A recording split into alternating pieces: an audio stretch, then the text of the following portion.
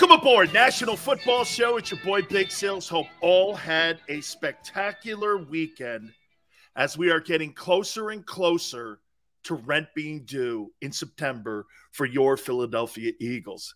Dude, I got to tell you, watching the NHL playoffs, NBA finals, I love what's going on right now in sports. All the OTAs, I don't know when people come out and say this, well, we got to wait until September. Anytime you hear that from a sports dude, click the channel, okay? That's layup. You and me sitting around Monday through Friday, 3 to 6 Eastern time, each and every single day, talking about our favorite passions. I've been doing it for 27 years. I have never come on a show and went, I don't know what we're going to need you to talk about. I don't know what to say. What do you want me to say?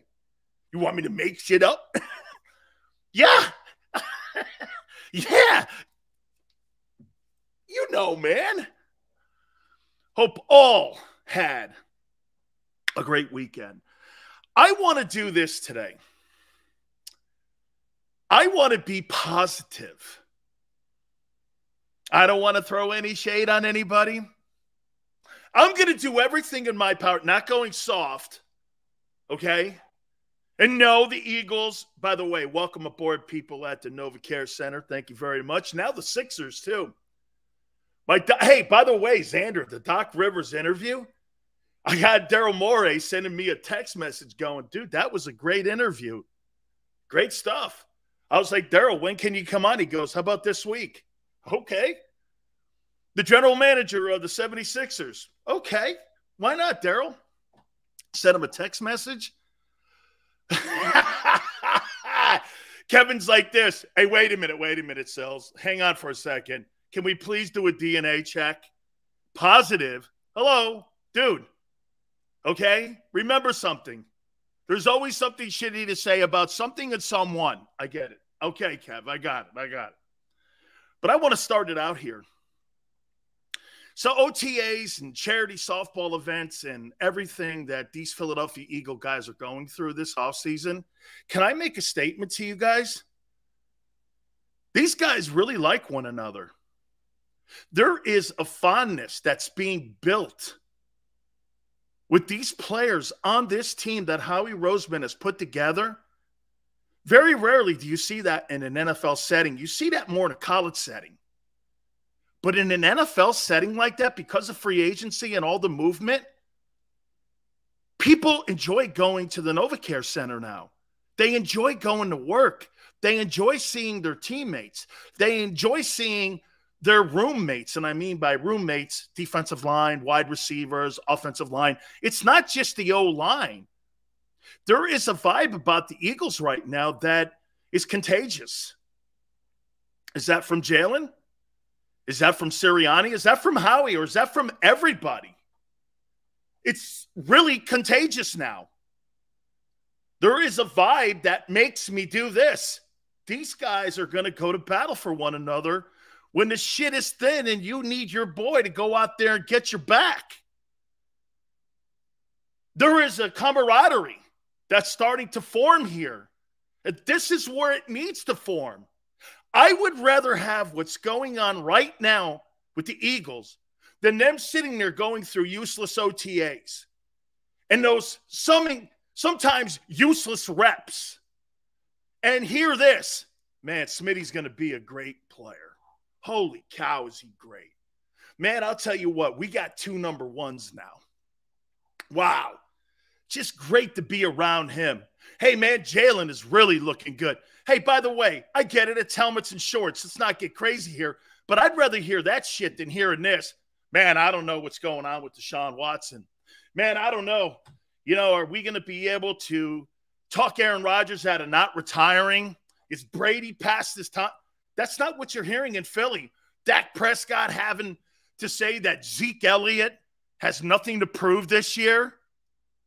Hey, Dak, do you have anything to prove? That's not what you're hearing in Philly. You're hearing this. Man, Devontae Smith. Smitty's going to be a great player from A.J. Brown. A.J. Brown and him are now forming this relationship that you just dream. When you bring a veteran in like that, you're hoping that that happens and they forge this relationship. Not only did the Eagles get one of the top flight wide receivers, you now are looking at potentially one of the top flight leaders in the league. There is a different vibe, it seems. And it seems tighter now. Didn't I always think this? The old line's tight. The old line's been tight for what? 7, 8 years? There's really never been another group. Well, the D-line probably in 17. They were a close-knit group. I'm assuming that. I'm sure when you win a championship, you have to all be on the same page and you have to all look out for each other's back and such. What up, Fred? Appreciate you guys coming along here, man. Yeah, I mentioned the play calling thing. Great. Nick Sirianni has to be more of a guy who is a delegator now. He's learning how to be a head coach in the NFL. Being a head coach in the NFL is not about being a great play caller. It's about delegating, letting your coaches coach, evaluating talent. Okay? That transition is not that easy, too, going from coordinator to head coach. How many times have we seen it fail? And by the way, do I think that could be playing something into this new closeness to the team? I do. A.J. Brown's leadership right now, albeit in helmets and shorts and in OTAs, is contagious. You're seeing it along with Jalen Hurts. Hey, I don't know if that translates into championships. I know it's got to start there. And that's a good sign. How about this? I'd rather have a relationship that Jalen Hurts has right now with A.J. Brown than that relationship that Deshaun Jackson and Donovan McNabb had. Or didn't. What was that about over the weekend? So Deshaun Jackson basically called out Donovan McNabb because McNabb said he didn't deserve to be a Pro Bowler at 2 different positions. I mean, who's Donovan McNabb to say something like that? That's your boy. You should be rooting for him. McNabb's a shitty teammate. It's not just T.O. now. Now it's Deshaun Jackson saying it. Donovan McNabb's downfall was the fact he wasn't a great teammate. I've heard now 2 players do it. Terrell Owens and Deshaun Jackson. McNabb was not a good teammate. It wasn't. 2 guys that he had to rely on. And you're barking out that, I guess on a podcast, Deshaun Jackson called him out. Yeah, I became the first NFL player in history to start at 2 different positions. I'm assuming it was for kickoff or punt return and being a wideout. And Jackson got that honor. And McNabb said, Jesus, really? Him? He don't deserve to be there. Who would say that but a shitty teammate?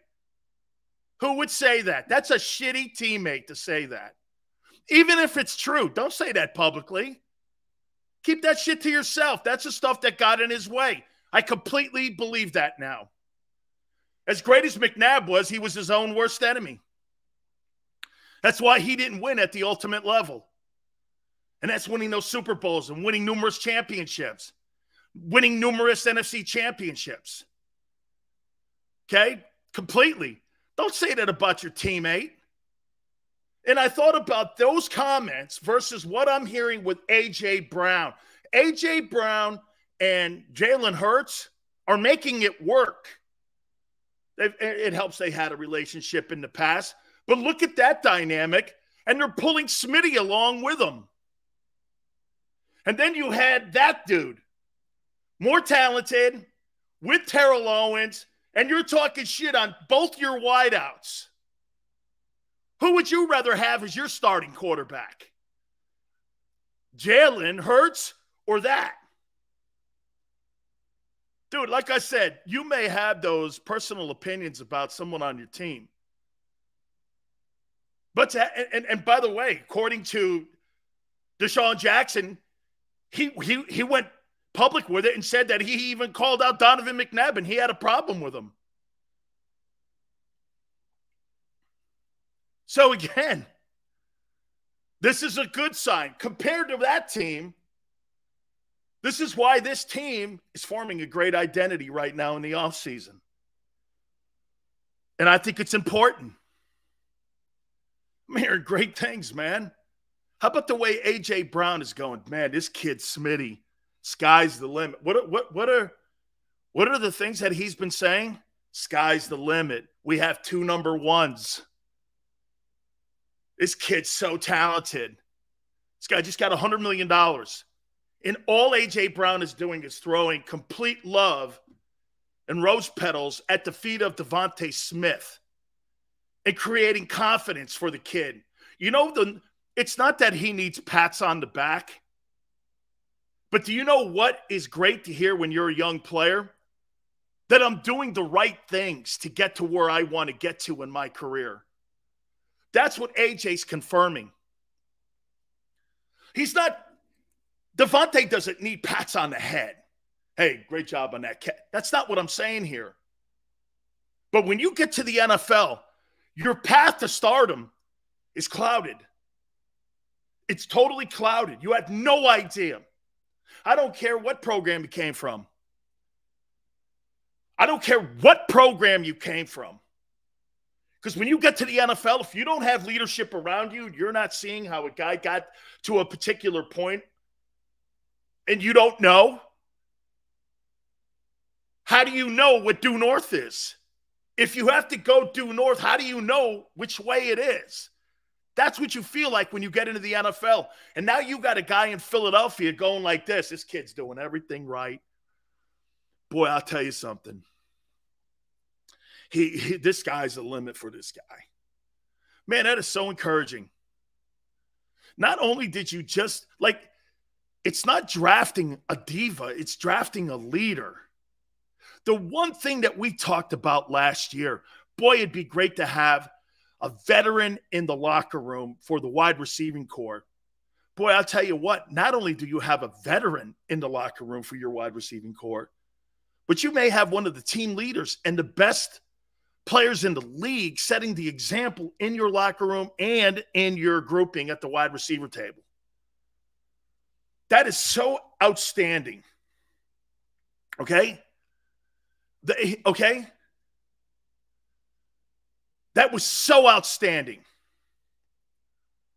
Yeah, man. And then you got Deshaun Jackson with a problem with Donovan McNabb. Okay? So McNabb had a problem with Jackson and Terrell Owens because he wanted it to be all about him instead of winning ball games. This is where Jalen's intangibles absolutely move ahead of McNabb's.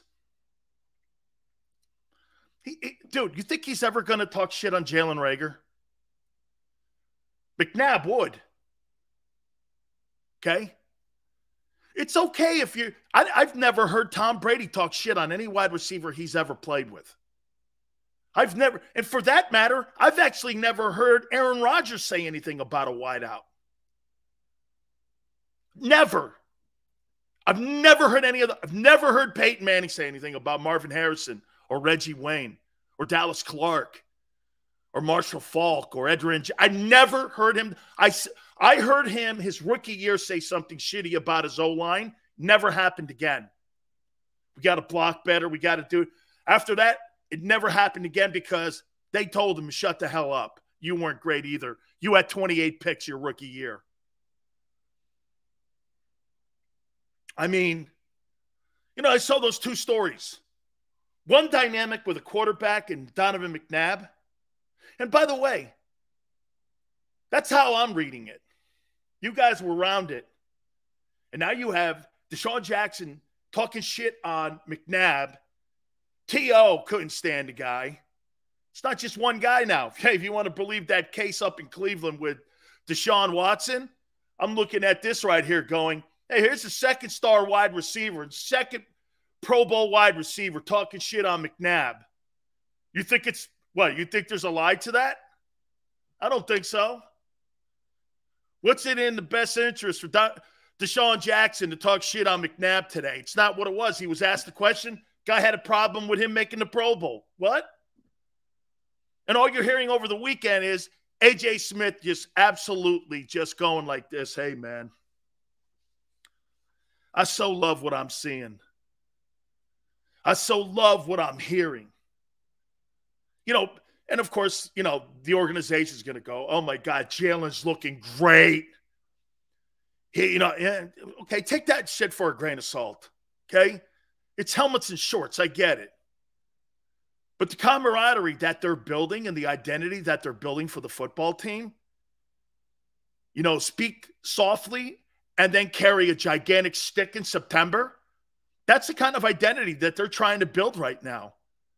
Everybody's right now loud because it's June. By the way, you understand we are now a month out and a few weeks away from the start of training camp. You understand that, right? We're like, let's see, we're about 7 weeks out from training camp. Are you ready to go? If you're not ready today on June 6th, you know what's funny? Today's D-Day. It's a celebration of D-Day. Greatest beach on the planet, Omaha Beach. Today's D-Day. One of the greatest moments in civilization, in American history, storming the beaches of Normandy. 78 years ago today. Thank you. Okay? Today's D-Day. Dude, if you ain't ready right now, you'll never be ready in September. Okay? You'll never be ready in September. Okay? Rico says McNabb has a big ego and was jealous of others getting attention. Was he need a pacifier? By the way, Brian Westbrook, I voted for him today. If you go over to my Twitter page at Dan Sileo Show, I voted for Brian Westbrook, your guy, because of you guys. And because I did due diligence and looking up his career. He went to Villanova. I voted for him for the College Football Hall of Fame today. You could see my ballot. I posted my ballot. I get a ballot. I'm one of the 100 people who get a ballot who puts in College Football Hall of Famers, and I voted for him to make the Hall of Fame. You get Division I guys and 1AA guys, and you get an opportunity to vote. And I voted Brian Westbrook. Played at Villanova, and I voted. He was first-team All-American, and I voted for him to make the Hall of Fame. So Paul goes, we need the season to start already. Randall, all good, man. Westbrook was great in college at Nova. He was great. And he was spectacular, absolutely spectacular in the NFL. Yeah, Rico, and having talked to him and then did some homework on him, I would think the two most famous Villanova players have to be Howie Long and him, right? Football players, not the hoop guys. Greg, of course. Of course. He deserves it. And I enjoyed him on my program, too. So we appreciated that. But, guys, don't you – okay? Yeah, Paul, the new offensive coordinator, it's just about the coach making that transition from being a head coach or from coordinator to head coach. He's not going to do anything without Nick Sirianni's input when it comes to the game plan, but this is a good sign. It's Sirianni taking more interest in the defensive side of the ball, which he should. That was one of our criticisms last year, was the fact that he didn't have that much input in when it came to the play calling. Eastside Monster says, hey, Westbrook would have broke your ankles, Big Sills. I'm trying to think. I played against Bo Jackson, Herschel Walker. Let's see. Eric Dickerson. Walter Payton. Yeah. I don't know, man, about breaking ankles. Those guys were pretty good, too. Okay? Okay? Yeah, hey, Philly podcast, I heard that. And that's what John McMullen, who was on our show on Friday, was saying. He kind of took over after the 2-5 start. And so that, it's kind of old news, right? Philly Talk Podcast. It's kind of old news here a little bit. Bob, thank you, man. Big Sills finally get to plug back into your show. Business travel sucks. Bob, it does. Thank you so much for coming aboard. By the way, please hit the like button, guy. Thank you guys so much. I appreciate it. Jones, new era. Number 5s need to keep it quiet. As well as DJ. Right, man, don't air that shit out. What's the point? Makes everybody look bad. The organization, the team, the 2 players, come on, guys. What's the point of that? What it did was it throws more shade on McNabb's leadership.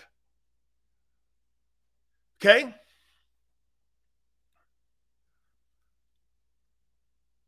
Going to my 3rd Eagle game in October against Arizona Sills. Has me ready to run through a wall. Can't wait. Dude, hey, let me just say this. Canepa, let me say this to you, brother. I think they're going to really do well. I loved all the signs that I'm seeing. This is a big sign for me in how they're acting right now. Okay? Togetherness. They're talking about other people on the team. Okay? I did not think A.J. Brown was – how in the world did the Titans let go of a 25-year-old star leader like that? Because you didn't want to pay him $4 more million on market value when you're talking about top-flight guys? Man, boy, you shortchange what that guy's impact is on a team. Because I'm seeing it now. Dan, who would be the best quarterback in the NFL right now for the Eagles to run this offense? Josh Allen. Josh Allen. Can you imagine Josh Allen in this offense with that O-line and those wideouts? They could go undefeated. They could go undefeated.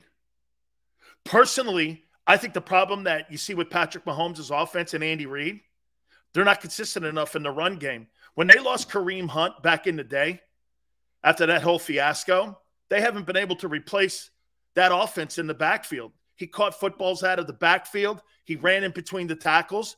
They've never really had a significant running game since Kareem Hunt left. Kareem Hunt's now in Cleveland with Nick Chubb. Those 2 guys are dominant at the point of attack with that offensive line, one of the top 5 units in the league. Now you have a top 5 quarterback. We'll see when he plays. But you got some good offensive firepower in Cleveland.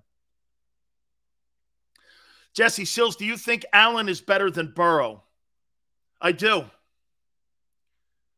I think he's more versatile. I think he can do more. Okay?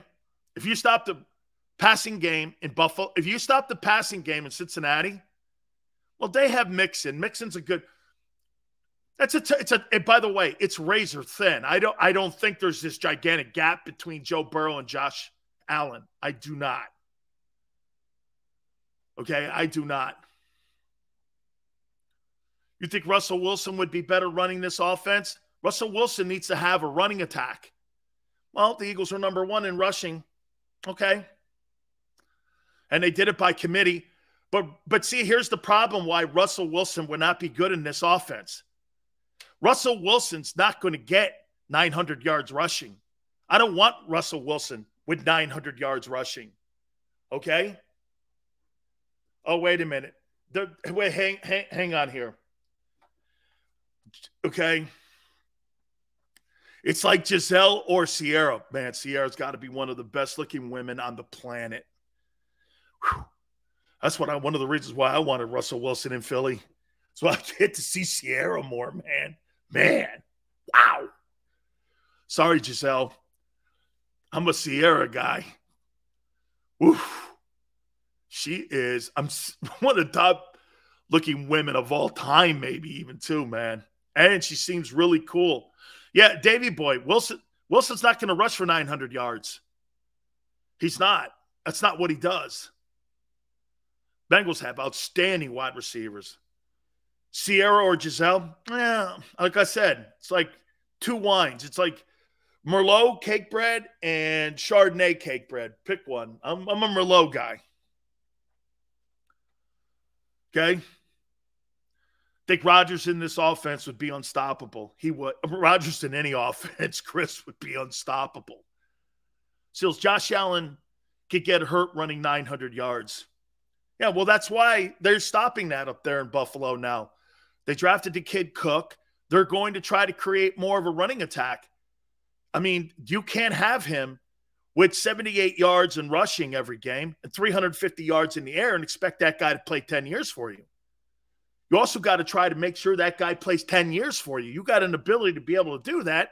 Why run him into the ground? So 3 years of Josh Allen versus 10 years of Josh Allen if you got good components around him. Okay? Aaron says, will Devontae Smith have 1,400 yards? I don't know, man. I'll tell you what. A.J. Brown may see to it. Boy, do I love what I'm hearing. I can't stop raving about it. I can't. I think what the Eagles are doing right now, it reminds me of a championship attitude. These guys here are as thick as thieves here. I mean, they're doing charity events. They're talking highly about one another. They can't wait. They're not over-promising and under-delivering right now, which is great. Let people in the media and let dorks like me do it. They're handling themselves. I think they're handling themselves well. Okay, I do. Don't forget, Gary Cobb, Fox 29, Hour 2, 4:30, where he always sits with us each and every single Monday. Michael, thanks for coming aboard. A.J. Brown, 1,500 yards. Devontae Smith, 1,300. Lewis, if those two numbers come to fruition on what you're saying, Jalen Hurts will be in the top 5 considerations for the most valuable player award. And the Eagles would have won 13 ball games. Because with that running attack, you will be unstoppable. I am not a huge fan of quarterback running around carelessly. And that's what I feel Josh Allen. Philip, did you watch that game with Patrick Mahomes and Josh Allen in the playoffs? That's not exactly what that was. Seth says this, Howie is definitely building something special here. You know what, Seth? I don't know. Like I said, what I'm saying right now, you know, this is all good stuff here. And like I said, it's June 6th. But what I love about it is how they're dealing with each other, how they're around one another, and they enjoy each other's presence. That is so great to hear. That is great to hear, man. That's the kind of stuff you hope when you give a guy $100 million and you bring him into your organization. How many of you are doing this? Another diva wideout coming in. This guy's going to be a headache. They always are. They always bitch about their touches. They always bitch about their targets. They always bitch about their numbers. That's not what I'm hearing out of this guy.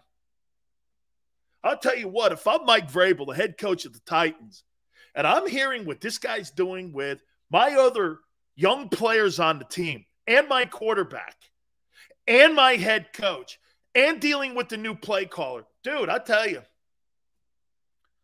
I'd run right up to my front office and go, for $4 million a year, we let that guy walk out the room at 25 years of age. That's not a good business proposition. The number one thing you're trying to do is accumulate great talent on your team. Help your quarterback. Move the sticks. That's why Watson wanted out of Texas. He didn't want to play with the Texans. You're moving DeAndre Hopkins?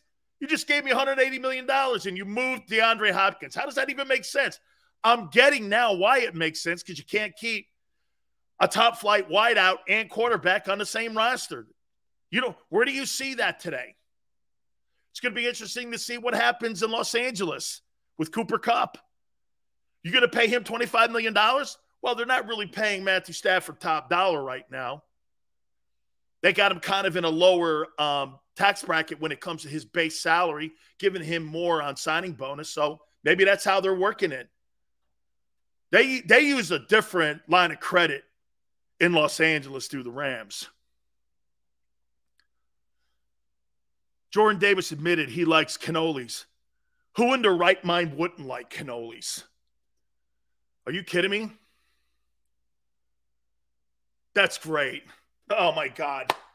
I knew when I picked him for the Eagles to draft, and he's saying now he likes the Philly cannoli. That's exactly what I'm talking about here. Congratulations to you. Good morning, Big Sills.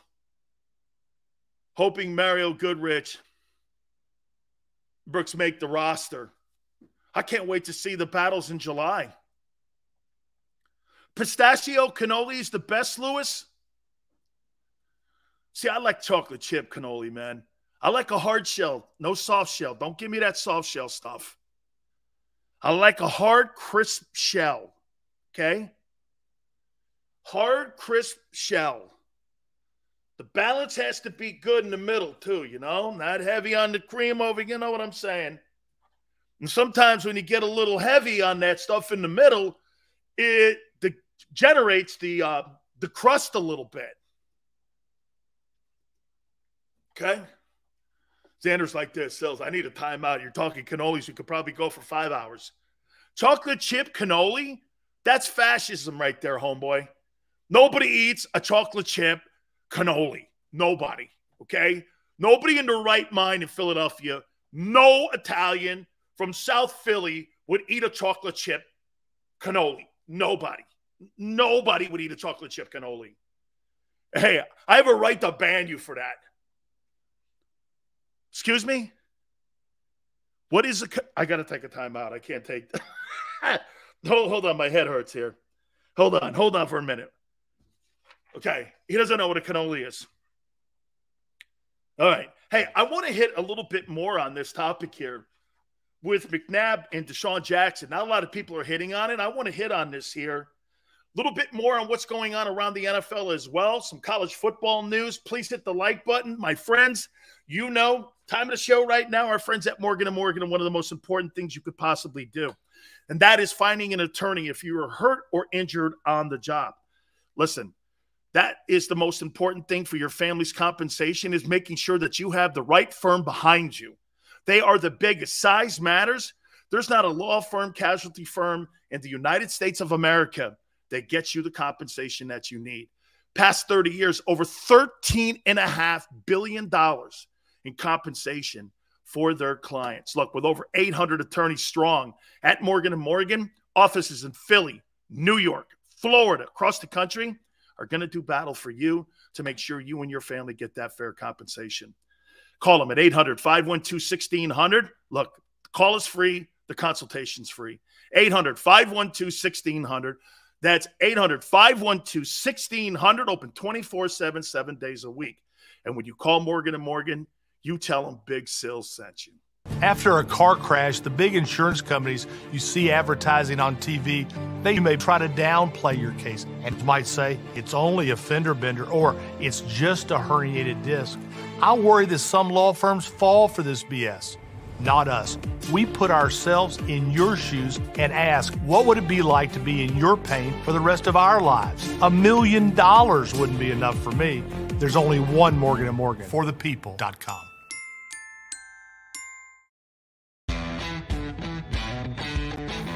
Go for the pulls and the pools.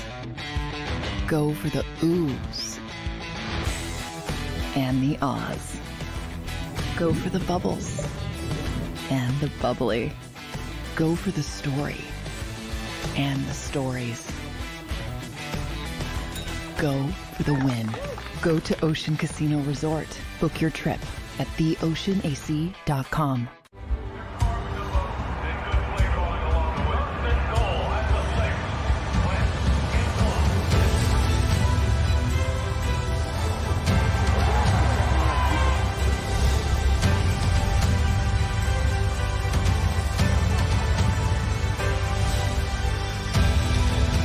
Field of life, First Trust Bank is there for you.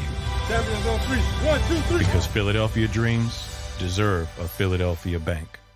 At Stateside Vodka, every new customer gets the world's best rocks glass, free. You're telling me that bottle is cut in half? You could say that.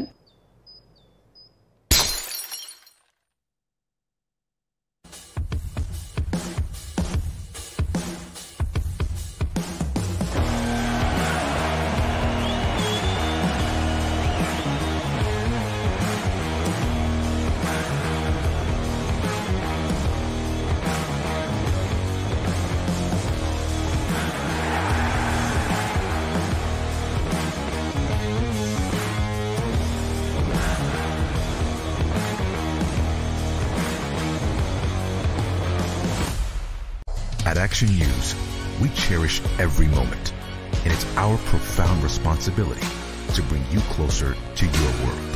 Never miss a moment. Trust the people at Action News. All right, did you know I was the Mommy Slam Dunk Champion? Really? Yes, really, don't sound so surprised. Let's see it. Oh, you're ready. All right, here we go. Let's hear the crowd. So go to right, I go to left, fake a mom. Mama, go up, up. She did it. Again? You can't avoid gravity, but United Healthcare can help you avoid financial surprises by helping you compare costs and doctor quality ratings. United Healthcare. Uh-huh. Go for the midnight dares. Go for the game. Go for the hits. Go for the fans. Go for the win. Go to Ocean Casino Resort. Book your trip at theoceanac.com.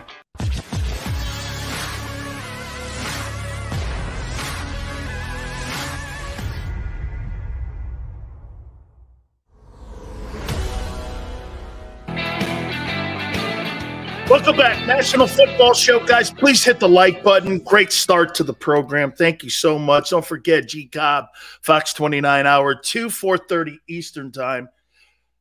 Before I get to Deshaun Jackson and the Donovan McNabb story, here's my ballot that I posted at my Twitter page, at Dan Sileo Show. Here's who I voted for.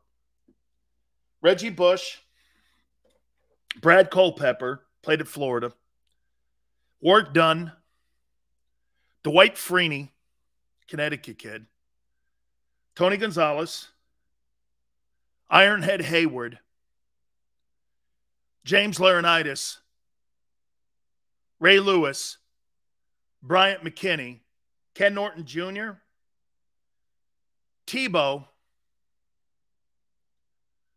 I got to put Tebow in. And Peter Warwick from Florida State. Coaches, Larry Coker and Ralph Friedgen from Maryland. And the selections for SBS, I picked Roger Carr, Mark Cotney, John Dorsey, and Brian Westbrook. Those were my Hall of Fame nominees that I put on my ballot. So Westbrook deserves it. He deserves to be on that. Reggie Bush, it's a weird college career Reggie Bush has had, okay? It's funny now, all the money that's being given out now, Reggie took it too soon. You know what I mean? Yeah, Reggie's not in the College Football Hall of Fame. So I voted for him. So he deserves to be in the College Football Hall of Fame. Let's see here. Dunn, man, Warwick Dunn was such a great college and pro guy. Such a great college and pro guy. I mean, I just absolutely love this year's nominees too, man. There's some really great names on this list for the Hall of Fame here. Really great. And by the way, you should see all the people that are saying, asking me, you know, how come you didn't wait? I go, no, I knew my ballot was coming over the weekend. And I had told Brian Westbrook, actually, I think Reggie will get his Heisman back. I do. Hey, real quick before I move on to that story with T.O. and with Jackson. So over the weekend, Bryce Harper had a hell of a weekend with the Phillies, right? Hey, and by the way, how in the world is a team like the Angels with Shohei Ohtani and Mike Trout not killing everybody? Pitching. It doesn't really matter if you have Shohei Ohtani or Mike Trout, even though they're not swinging the bats well right now. You know that's going to turn around. How can you have those two guys on your team and not win? Well, like I've been telling you, the reason that the Rays and the Braves are always in contention is because they do the things that the Phillies and the Mets and other folks do, and that is they spend more money on position players than they do on their arms. There's more of a financial investment building a bullpen, starters, closers. In my opinion, your Phillies are cheap. Well, they got Harper. And? Great. He hasn't done any more, probably a tad bit more than Manny Machado has in San Diego. Nolan Arenado in St. Louis, both these guys, all the three of these guys, they're not delivering anything. It's pitching. By the way, who would you take, really? Even with Mike Trout not swinging a good bat. By the way, he's a hell of an Eagle fan. Loves the draft and what Howie Roseman's doing. Would you take Harper or Trout? Who would you take for a full 162 game season? Who would you take? Bryce Harper or Mike Trout? Who would you take? Wait a minute. How do you not take Mike Trout? Right? Hey, Daz goes, Trout, duh. I don't think so, dude. I don't think that is as dominant of an opinion as it was 3 years ago. Eastside Monster, see what I'm saying? He goes like that. I don't know. Okay? Michael, way to sit on that fence, brother. Yeah. You take Trout all day, man. Mike Trout is a modern-day Ken Griffey Jr. and Mickey Mantle. Okay? I mean, he is. He's like a Willie Mays. Top 2 MVP voting. I mean, dude, his numbers are insane. There's another guy, too, that I love watching. That's Miguel Cabrera. Remember what they said about – oh, my God. Can I tell you what Dave Dombrowski said about – and Larry Beinfest said about Miguel Cabrera? Rumors in the building were that he was a fat drunk. Well, I'll take a Triple Crown and 2-time MVP and one of the greatest right-hand hitters of all time. If that's a fat drunk, I'm a fat drunk. I'm in. Miguel Cabrera is one of the best right-hand hitters we've seen in baseball history. That's a fact. Look at his numbers. Dude, this guy's like incredible. He's won like Triple Crowns. He's won MVPs, batting titles, home run titles, hit titles, doubles. Freak show. Was an MVP in the World Series as a 20-year-old in Florida. That guy could ball, man. All right, let's move off that. Help me out here. Help me out here on this. So I don't see a lot of run going with this story with Deshaun Jackson and Donovan in Philly. And I'm going to reset it here. So Deshaun Jackson was talking on a podcast, and he said that he had a problem with Donovan McNabb because McNabb was publicly talking shit on him because Jackson had made the Pro Bowl, and he's the first player in history of the Pro Bowl to make it at multiple positions. Deshaun Jackson, that's quite a distinction. And if that were my teammate, I'd be like, damn, dog, congratulations to you. That's fantastic, man. Man, you root for your teammates to get accolades because it brings more attention to your team. But you had a quarterback who was going in the corners and whispering and talking shit on him too, like he was T.O. Do you agree that one of the things, if not the most important thing that stopped Donovan McNabb from being a success, how about this, more successful in Philly, was his ego? And I'm saying that a quarterback should have ego. He should. He should have an ego. But there's got to be a line when you're talking shit on guys in a locker room, or you're throwing displeasure out and you're whispering behind your teammates' backs in the locker room. That's the ultimate crime. Talking shit behind your guy's back that you have to rely on to move the sticks. This tells me more about him. You know, the more I talk about McNabb, the more I dislike him.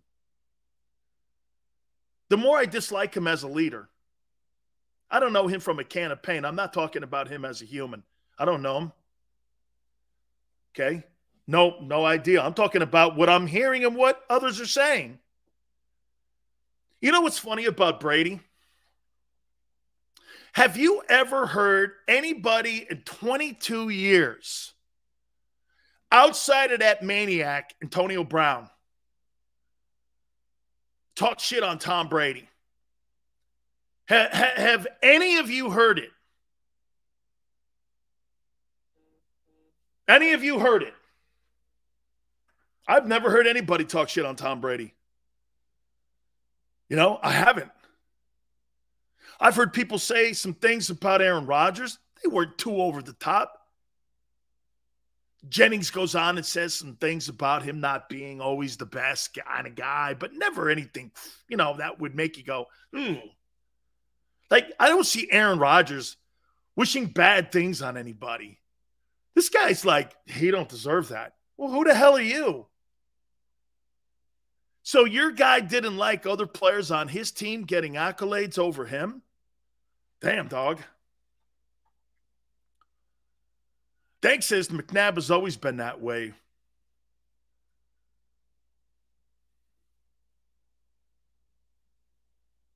Jay Cutler was terrible. That's why Jay Cutler didn't win. Had all the talent in the world. Brady produced results. Yeah, but you know what? And I'll say this to you about Peyton Manning. I really don't hear anybody talking shit on Peyton or actually Eli. I mean, very seldom will somebody whisper anything about them other guys. I think there's a coincidence there. I'll tell you this. I have yet to hear anybody say one negative word outside of a media member say anything negative about Jalen Hurts. I have never heard a coach. By the way, we had Andy Reid on with the Sports Take guys. I had Kevin Colbert, the general manager at the time of the Steelers, and these guys are throwing accolades at him. This guy here, man, he's just got everything, and he's the kind of guy you want to have in your locker room. We really like Jalen Hurts in Pittsburgh. And you hear Andy Reid say the same thing. You got a guy who wants to be good. I'm paraphrasing it, but you got a guy who wants to work his ass off. So anytime you got people like that, McNabb didn't want to work hard enough. You know the most important thing he didn't want to work hard enough at? His relationships with his teammates. See, that's kind of what I opened the show with. Jalen Hurts is doing everything that Carson Wentz couldn't do. Do you know who galvanized that 17 Eagle team at the end of the day? Was Nick Foles. Because Foles is in that locker room telling everybody, I'm going to need your help so bad. And we're just going to have to pick up an extra pail of sand just to make sure we build that castle we're looking for. Everyone's got to pick up an extra bucket of sand. Let's go do it. And they did it. And it didn't matter who was in there. It was a common theme. It's kind of what's being built right now at the NovaCare Center. That's why I'm so encouraged. This has nothing to do with X's and O's here. This is the generic stuff that you're hoping. Look, it's one thing to have. It's one thing to have a great environment in your offensive line room. It's another thing to start to see that camaraderie that you have in that O-line all of a sudden become contagious in the locker room. And here on a Monday, I'm telling you, I'm going to bring this up with Gary Cobb, 4:30 Eastern time in hour number 2. W2 goes, Sills, getting soft? No, I'm observing. You got to remember something, W2. I'm an observationist, not just a sports guy. That's why when some of you go, well, Sills is waffling. No, I'm not. If a player gets better, what are you going to do? Not acknowledge it? If Howie does something right, what are you going to do? Not acknowledge it? That's not cool. People are wrong in this business. They don't like to admit it because that's ego. And so when I'm seeing something, like I said, here at W2, the reason I'm going there is because you didn't have that environment with Terrell Owens or Deshaun Jackson and Donovan McNabb. To me, in my opinion, the way those wide receivers talk, McNabb wasn't a very good team leader. You could see it here. Yeah, we'll always remember something here, W2. Just remember at the end of the day in September, rent's due. Hey, it's all cannolis right now, according to Jordan Davis. So he's talking cannolis. I hope you don't end up looking like one. You know what I'm saying? I hope you don't end up looking like one. Don't you know we're not allowed to change your mind after new information becomes available? Tro. Oh, wait, you sound like you're on WIP. Not allowed to have an opinion other than the one you made 10 years ago. You've got to keep it no matter what it is. No wonder those hosts are 100 years old. Once you get a shrine and a statue, maybe we kept the wrong quarterback. Good Monday morning quarterbacking. Maybe you did. Matt Nagy. W2, I'm starting to like to say that too. Matt Nagy. Matt Nagy. Guy goes from coach of the year to being canned. Chris goes, hey, it's kind of scary listening to Jordan Davis talk. How many cannolis, Matt Nagy? How many cannolis do you think Jordan Davis can wolf down? Let me see how many I could wolf down. Chocolate chip. Hey, what's the best cannoli place in Philly? What's the best cannoli place? By the way, cannoli, pizza, gabagool, seafood. Okay, those are my Chinese food too. Chinese food too. I like Chinese food. There's got to be a great cannoli place though. And by the way, please, nobody other than Italians making them. All right? No, I don't need it. Hey, man, you know this Irish guy down over in South Philly. No. New York, Mulberry Street. Oh, my God. They're crazy there. Crazy great. Absolutely crazy great here, man. Yeah, hey. So, listen. Once again, A.J. Brown. How about him just going like this? Look. Man, this kid Smitty is going to be somebody. But we have two number ones. So cool to hear. It is so great to hear that. Teammates liking one another. And it's genuine. That guy's got his money in the bank. He don't have to say that. He could be a toolbox like 90% of them are. That guy doesn't have to do that. He doesn't have to throw his arms around the kid. By the way, did I see also in that celebrity softball game they had over the weekend, did I hear that A.J. Brown was talking shit to the Cowboys and Micah Parsons, kind of like fueling that rivalry a little bit? That's great.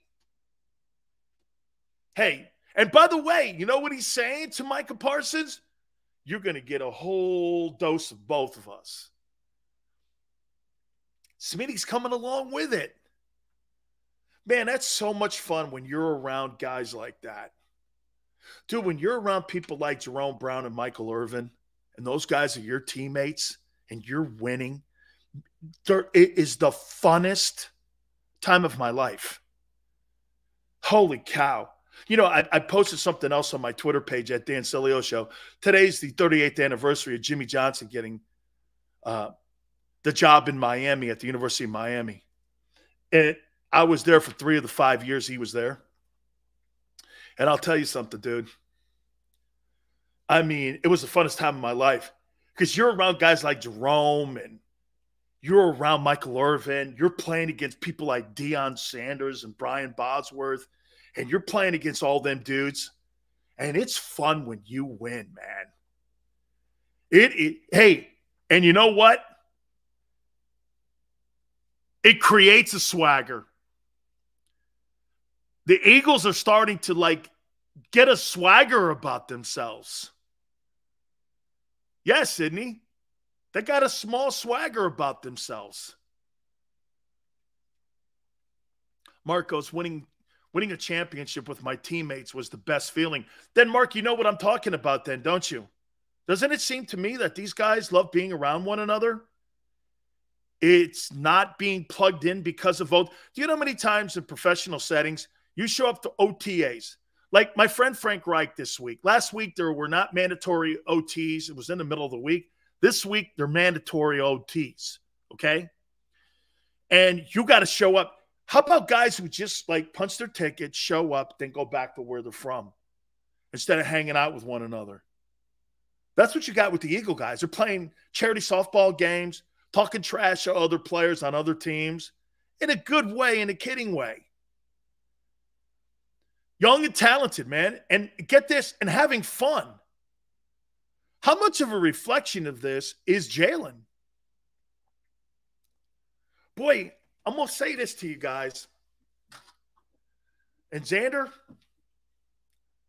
I don't know if this is walking back anything, but how much do you think that's worth to the Eagles right now, knowing what they came out of with Carson Wentz, to have this type of culture in the building? You know, he may not be as talented at the end of the day as Carson Wentz throwing the ball, but I'll tell you what, isn't there a Nick Foles kind of presence about him? Doesn't talk too much. Did Nick talk a lot? I don't remember Nick talking a lot, right? Doesn't talk a lot. I thought he was great when it came to the gun violence. By the way, our hearts go out to the families in Philly too, man, okay, who had to go through all that over the weekend, man.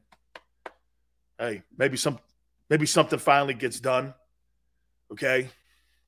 I don't know what that is, and this is not going to be any speech here or anything. You know, maniacs are maniacs. In my opinion, guns don't kill, maniacs do.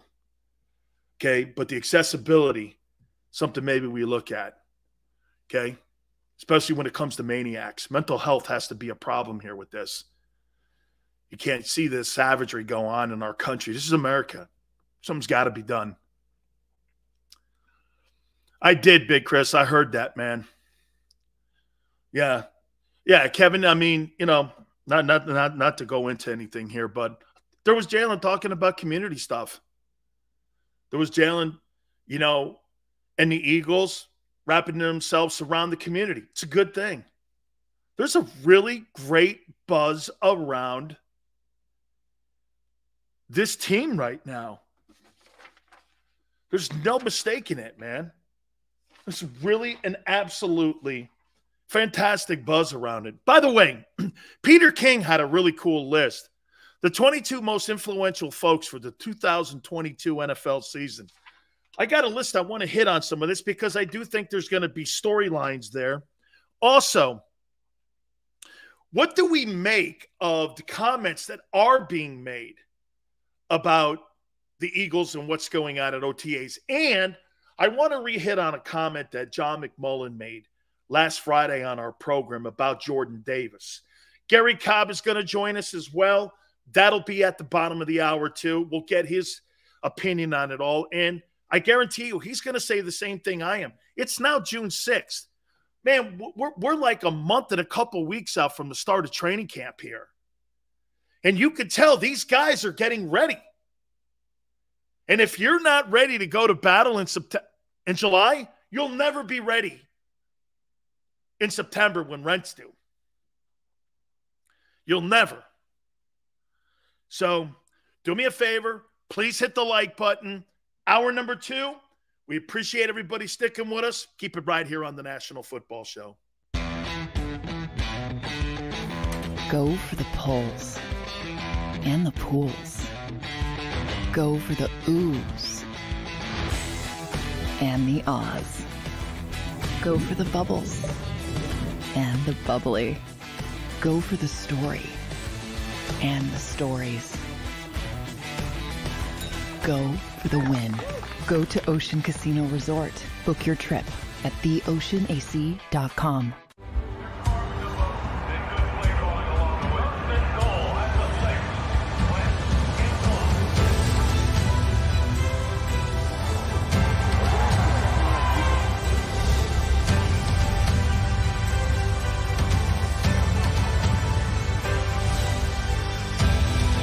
On the field of life, First Trust Bank is there for you. Champions on 3. 1, 2, 3. Because Philadelphia dreams deserve a Philadelphia bank. At Stateside Vodka, every new customer gets the world's best rocks glass, free. You're telling me that bottle is cut in half? You could say that.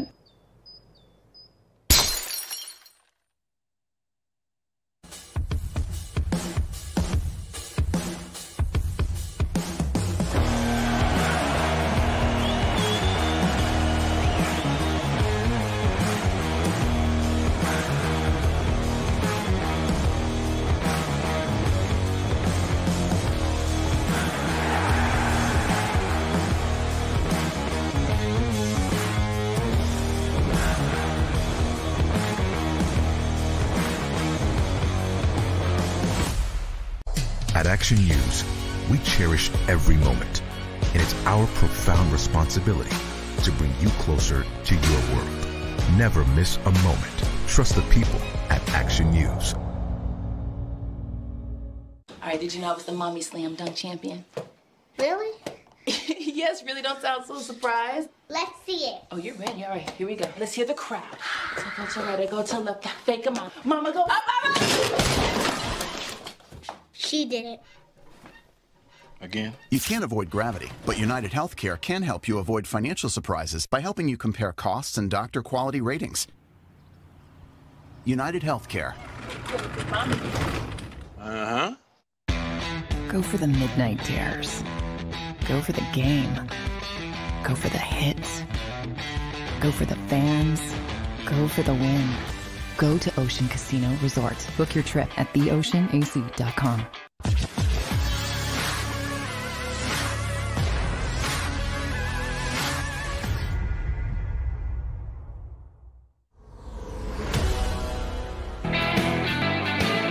Hour 2, Big Sills, National Football Show. Gary Cobb, Fox 29, bottom of the hour. Guys, I'm going to ask you a question about a coach, and you tell me if this statement is crazy. Oh, here, wait. Let me rephrase it.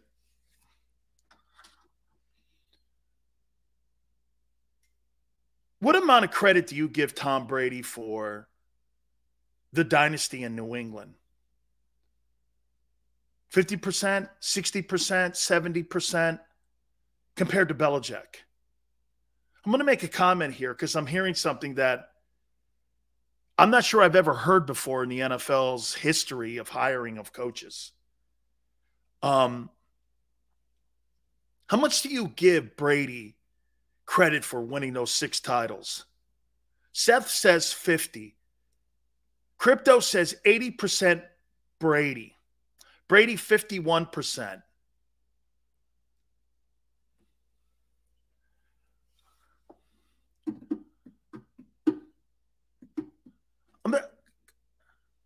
I'm going to throw this at you here.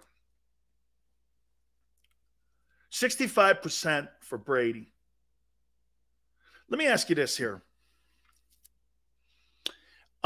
Steve says 80%.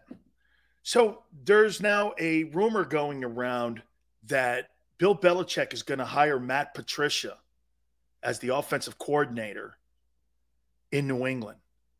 Matt Patricia is a defensive guy. and he's a defensive coordinator. I get that Sean McDermott in Buffalo is getting credit for the development of Josh Allen, but he had Brian Daboll in the building, and now he's got Ken Dorsey. I mean, there was still an offensive-minded guy around him. I'm sure they'll be around, but you're talking about a coordinator, okay? Matt Patricia's a defensive coordinator. He's not an offensive coordinator. How would he have a sense of, play calling from that side of the ball?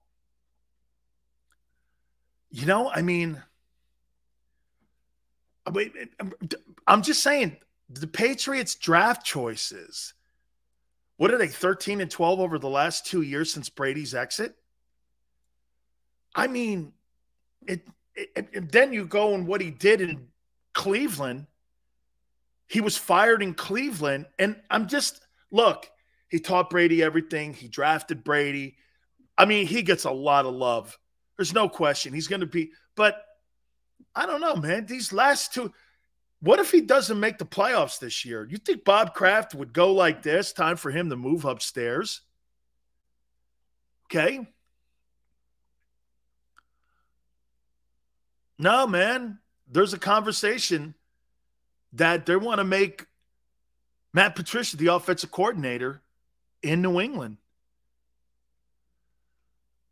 I mean, Andrew, you can't deny his record. You can't deny it. Okay, but I'm saying, what if he doesn't make the playoffs again? I mean, the Dolphins are better. Isn't that weird? So you would be like hiring Jim Schwartz as an offensive coordinator. That makes no sense to me. Why would you do that? Again, Gary Cobb, bottom of the hour. Before I move on to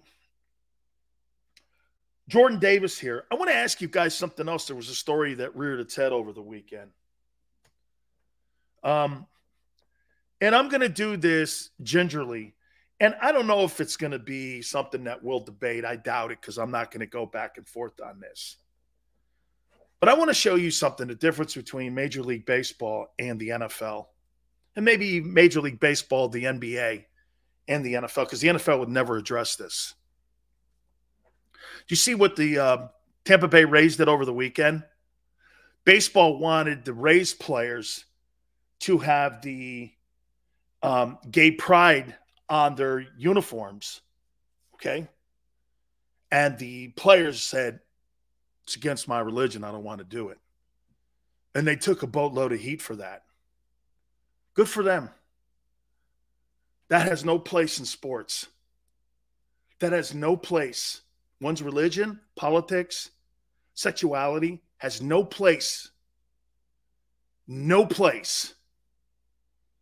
And I admire those guys for doing that. By the way, I'm all for everybody. GT, hey, Xander, do me a favor. Put that up because I want to make sure I read it here. GT, thank you so much for doing that. We appreciate it. Hey, did you know that Josh Allen worked out with a quarterback guru Jalen worked out with in his second year as well in the offseason? Great, awesome. Because you don't get enough work, GT, in the offseason, or excuse me, during the season even, during training camp, that I think these quarterbacks are now going off script. And I think that they're basically going out trying to get more reps and trying to get better. Jalen's trying to get better. The only way he's going to get better is putting in extra work. There's just not enough time. And there's not enough practice time for him to get better, especially when you're not going to be in a lot of the exhibition games. Okay? Sydney goes, why did they get heat? Well, you're going to be automatically called a homophobe if you don't do it and you don't put them on your jersey. My point is, there's no place for this. Why are you inflicting your political views on players? Players have every right, people have every right to have their own political opinions. But when you put it out there like that, you alienate people. You upset people. You upset the gay community. You upset the non-gay community. Why do it at all? Michael Jordan's right, man. Republicans, Democrats, all buy my shoes. Shut up. Be a sports league, not a political activist party. Baseball and the NBA constantly get in their own way of this. By the way, I'm all for whatever you want to be in life. I don't care. It has nothing to do with me. Why are you bringing it on these players? Your views. It really is. I mean, it's just not cool. Well, here, you'll wear this. No, I won't. I mean, crypto, again, I have nothing against anybody. Nobody. Never have, no matter what they tell you. Never have. But you have a right to believe in everything you want to believe in. And making the Ray players put that on their jerseys and they said no because it's against my religion and you didn't call them a homophobe. It's exactly what you – and by the way, it's not on the players. It's on baseball for doing that. Moving the All-Star game, all that stuff. A guy act like a sport. Do you know how much I love watching the NHL? There is none of that. It's about sweaters and hard work. That Tampa Bay Lightning Ranger game was awesome. Not going to sit here and talk hockey with you, but it was heart, comeback, fight. You're down 0-2. Man, it was nothing but guts. Yeah, Xander goes, Tampa stole it. No, they didn't. The goalie gave it up top shelf right at the end. It was pressure. That was freaking awesome. I jumped out of my chair. I'm like, man, that's – even if they had lost, I was like, that's how you compete. No politics. Nothing, any of that other stuff. Just fighting. I love the NHL guys because you know why, man? Those guys love their sport. They take pride in their sweaters. They take pride in their room. That's what's happening in Philly. They're taking pride in what they're doing. I love seeing that stuff. Those are all little like tea leaves for me, and I read them. When you see teams that fight, the Lightning have won 2 straight championships. Don't be surprised when they show up. Man, there's something about being a champion. It's contagious. You never want to let go of the rope. You hold that rope, man, because when you let go, you don't know if you'll ever hold it again. Having that championship rope in your hand. Eagle guys felt it for a little bit. Patriot guys, for a decade, held that rope. Very few get a chance to get it back. Look at the Warriors. They're fighting to get it back. Ryan goes, Sills, hey, how long until the Flyers are good? Dude, you've had a 47-year wait. Bring back sports. Our great escape. Absolutely, man. I don't want to hear any of that stuff. Avs Oilers series. That's tonight.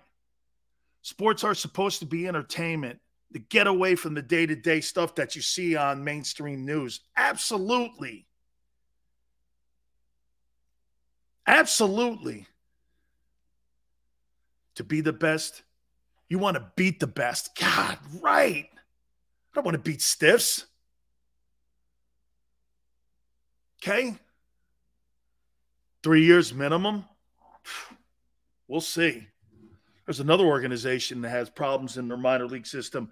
Do you know one of the things that used to make the Flyers great? Here, I'll tell you. Here, I've had conversations in the past with Bobby Clark over this. What's the one thing that the Flyers were notorious for 20 years? Goaltending. They had goaltenders out the wazoo in that organization. Who's the last great goaltender they've had? What's the last great blue line that they've had in Philly? They don't have a blue line anymore in Philly. You don't have a blue line in goaltending. There's your problem. It's been that way forever, man. That's right. Blue line knocking people out. intimidating people on the blue line, and your goaltending. Okay? Beating dudes up. Dude, going into the Spectrum used to be intimidating. Here were the barns back in the day that you didn't want to go in. Okay? You didn't want to go into Joe Louis Arena, where the Wings were.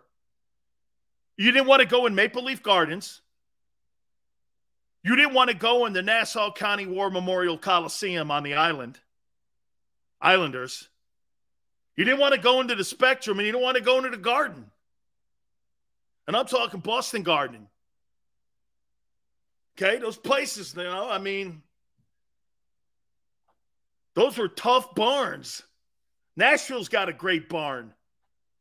That's a tough place to go play a game now. Yeah, I knew Ed real well. I was friends with Ed. I posted an email with me and Ed going back and forth. I loved Ed Snyder. Russell Wilson asking for 5 years, $250 million contract extension, and you should give it to him. You should give it to him. GT, boxing at the Spectrum in a city that has had legendary boxers from it in Philly. Ali used to live in Philadelphia because it was one of the meccas of boxing. That Joe Frazier place that he had with all those boxers that used to roll in there, Joe Frazier's place was legendary. Next to Angelo Dundee's down in South Florida. Chicago too, man. Yeah, no, Angelo Dundee's gym down in South Florida was legendary, and Frazier's gym in Philly was legendary. And in Detroit with Kronk. Correct. Dude, that's right, Jimmy. Dude, man. Or how about this? What's the one Catholic church down there, too, that they used to have fight night at? Right after bingo. My folks used to tell me there was a place in Philly that used to have fight night right after bingo. Kronk's in Detroit was spectacular. All right, I want to bring a point up to you. I want to bring this point up to you here that John McMullen, I want to reemphasize this. You know, John is around that. By the way, please do us a favor. Go over the website. Make sure you go to the website. John's got all kinds of great articles at JAKIBsports.com that he's written.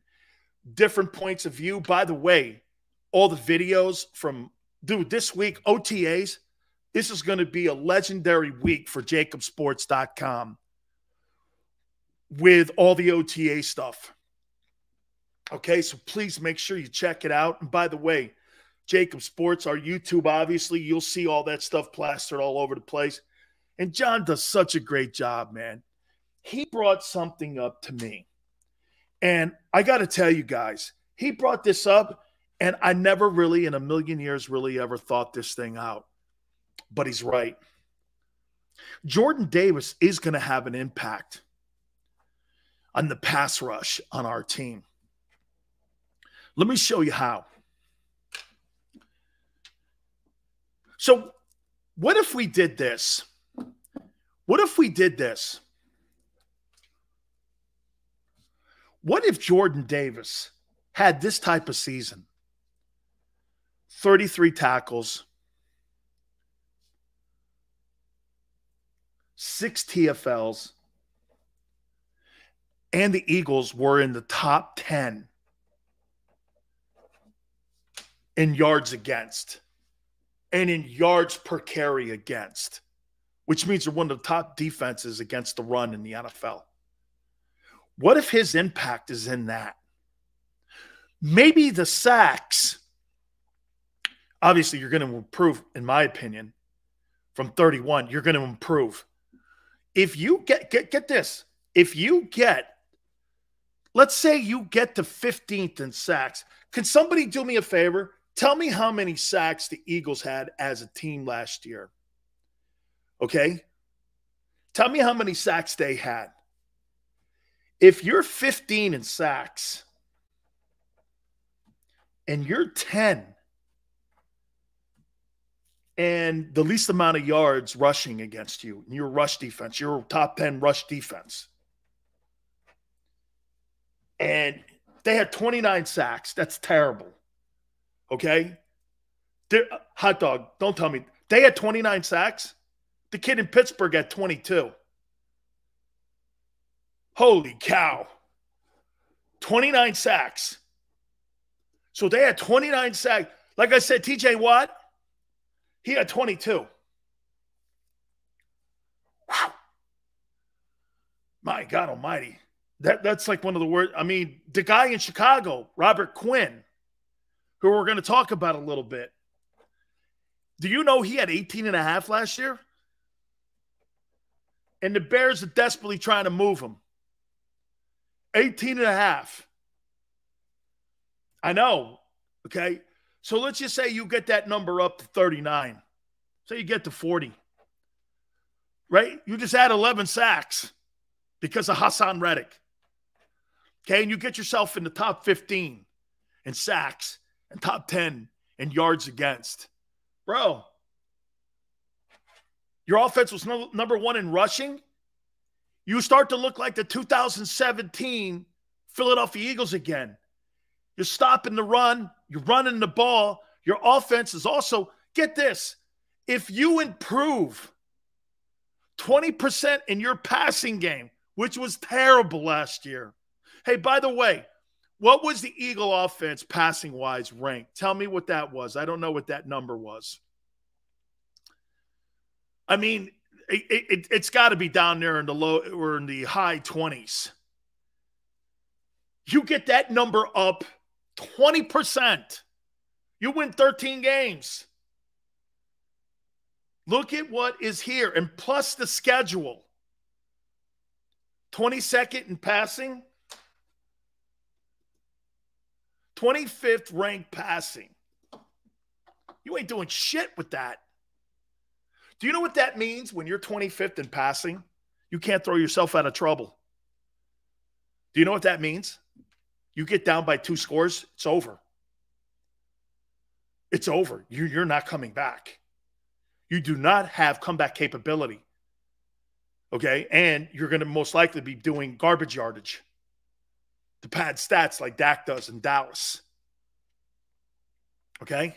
25th offense passing last year. So you had the 25th ranked passing offense and the number 1 rushing offense. Like I told you before, one-dimensional. And you're not able to come from behind. You have no comeback capability on that team. With the added players or player and AJ, that's going to be a significant thing. Dude, that's terrible numbers, passing-wise. If Jalen improves 20% and that defense improves 20%, you're talking about a top 10 defense potentially and a top 10 offense. Running the ball and defending the run and an improved passing game. You'll win 13 games. You'll win 13 games. That's what's ahead of this. And you know what? Like I said in the last hour, you know what everybody's doing now? Under-promising and waiting to over-deliver in September when rent's due. It's a great thing. Okay? Look at where they're going to go from. 25th passing offense is terrible. Okay? Crypto. Sills, I know how to improve 20%. Start Minshew. Why? Because he's a better passer. They need a better passer in there for sure. And that's what everyone is counting on. Look, I think we do have to do this. Maybe hey, this is going to sound crazy. But you know what? The Eagles are going to bank on this. Because I'll tell you what, there'll be a lot of egg on the face if Jalen fails. Be a lot of egg on their face. Why didn't you go get Garoppolo? I don't care what you say. I'm saying because they weren't proactive at the quarterback position. Were they really just – well, wait a minute. They were because you know why? They made that trade with the Saints. Oh, wait. They were proactive at the quarterback position. Because remember what that Saints trade was for? Quarterbacks next year. We all agree with that. We've all talked about that. Next year's pick, the reason they didn't make that Saints pick for this year. They made that Saints pick for next year because of the 7 dudes that are going to go into the draft. Irvin says, Hurts will kill it this year. We're all hoping, man. We're all hoping. You know, I want to start, before I bring JAKIB in here, I want to start this out by doing, and I want to set it up for Gary here because I'll tell you one thing that I'm really enjoying. I'm really enjoying what I'm hearing from A.J. Brown. Man, Smitty, we have another number 1. Man, the sky's the limit for the guy. He has come in, and not only did we get one of the top wide receivers in the NFL, but it looks like we got one of the top leaders in the NFL. He's creating a culture here where, you know what? Look what he's doing, man. He's throwing his arm around a guy. You know these divas don't do that. But now you got a guy you're bringing in, man. You're praying for that. I want to get JAKIB's thoughts in on that from Fox 29 here in Philadelphia. And Gary, am I right when I'm saying, I mean, look, it's one thing, you know, these wide receivers, they like to get their targets. They like to hear this, but man, I'm getting a sense these guys are enjoying being around one another in the offseason. There's like a good, atmosphere in the building. You got A.J. Brown throwing his arm around Smitty. Sky's the limit. We have 2 number 1s. This kid's great. Everything you hoped for that you're seeing so far, at least until September when rent's due and all that, is all good here with A.J. Brown. A.J.'s really making an impact already on this team. Do you agree? I would agree wholeheartedly. You know, I was over there on Friday when they opened up, you know, and the guys talked to the media, you know, and you could see that when they were just interacting with each other because A.J. was followed by Darius Slett, and they were, you know, just good competition, you know. They were talking about competing with each other. They want to make each other better. They're going to go after each other and that type of thing. You know, and then A.J. talked about Darius, you know, and how I asked him, you know, what did Darius approach him about? What did they talk about? And he was saying they were talking about the techniques. They were talking about, you know, things he learned from different guys and, you know, talking about, you know, the different corners, you know, the strength of one corner compared to the strength of another corner, you know, talking things you want, you know, professionals should talk about. And with the fact that they got a real good rapport and it's all about, you know, getting better. That's what they were talking about. You know, what can I do to get better? Where, you know, Devontae is asking him, hey, what can I do? How, you know, when I ran this route, what can I do to make it a little better? And then, of course, Devontae is a good route runner. So A.J. Brown, he's learning things from Devontae, you know, and so they're just trying to get better. And you could see that kind of chemistry, that type of atmosphere. Hey, that's the way you win. If you got everybody thinking that way, look, we don't have time for nonsense. We're going to compete. I'm going to try to make you better. I want to get better. That's the kind of atmosphere you want. And they have that atmosphere. You can see by the way everybody's talking, you know, it's serious. I went out, you know, they just let us look at a little bit of the workout. Guys competing. You know, Devontae, he got deep on Darius. 6, you know, but they're going after each other. That's a good atmosphere. They really do. They got some good things they're working on over there, you know, and, you know, we'll see because, you know, just working on it is not good enough, but, you know, you got to get it done. But, you know, the thing about A.J. Brown, though, man, Grown man. Oh no, I see him on them films. He looks like a tight end running around. That's a big fella. Hey, every time a DB is out there covering him, when he catches the ball, your job just got started because you got to get him to the ground. And that, I'm going like, that's a grown man. You don't see wide receivers put together like that, man. Hey, Garrett, you know what I'm liking what you're saying and what I'm hearing and the things that are being reported there too is that, you know, when you're a rookie, and you kind of broached it a little bit there, when you're a rookie, and I remember doing this, I walked into the shitty environment of the Tampa Bay Buccaneers, and everybody in that place was looking for a life preserver. Yeah. They weren't looking to help anybody next to them. They weren't. Look, Marvin Powell was in there. Yeah. So I kind of went to Marvin Powell because Marvin had played such a long time and was one of the top O-line. So I kind of watched him and how he played as long as he did. Yeah. But there weren't a lot of guys in the room. Then they brought Mike Stensrud in, and I'm like, okay, here's a guy to play with Curly Culp.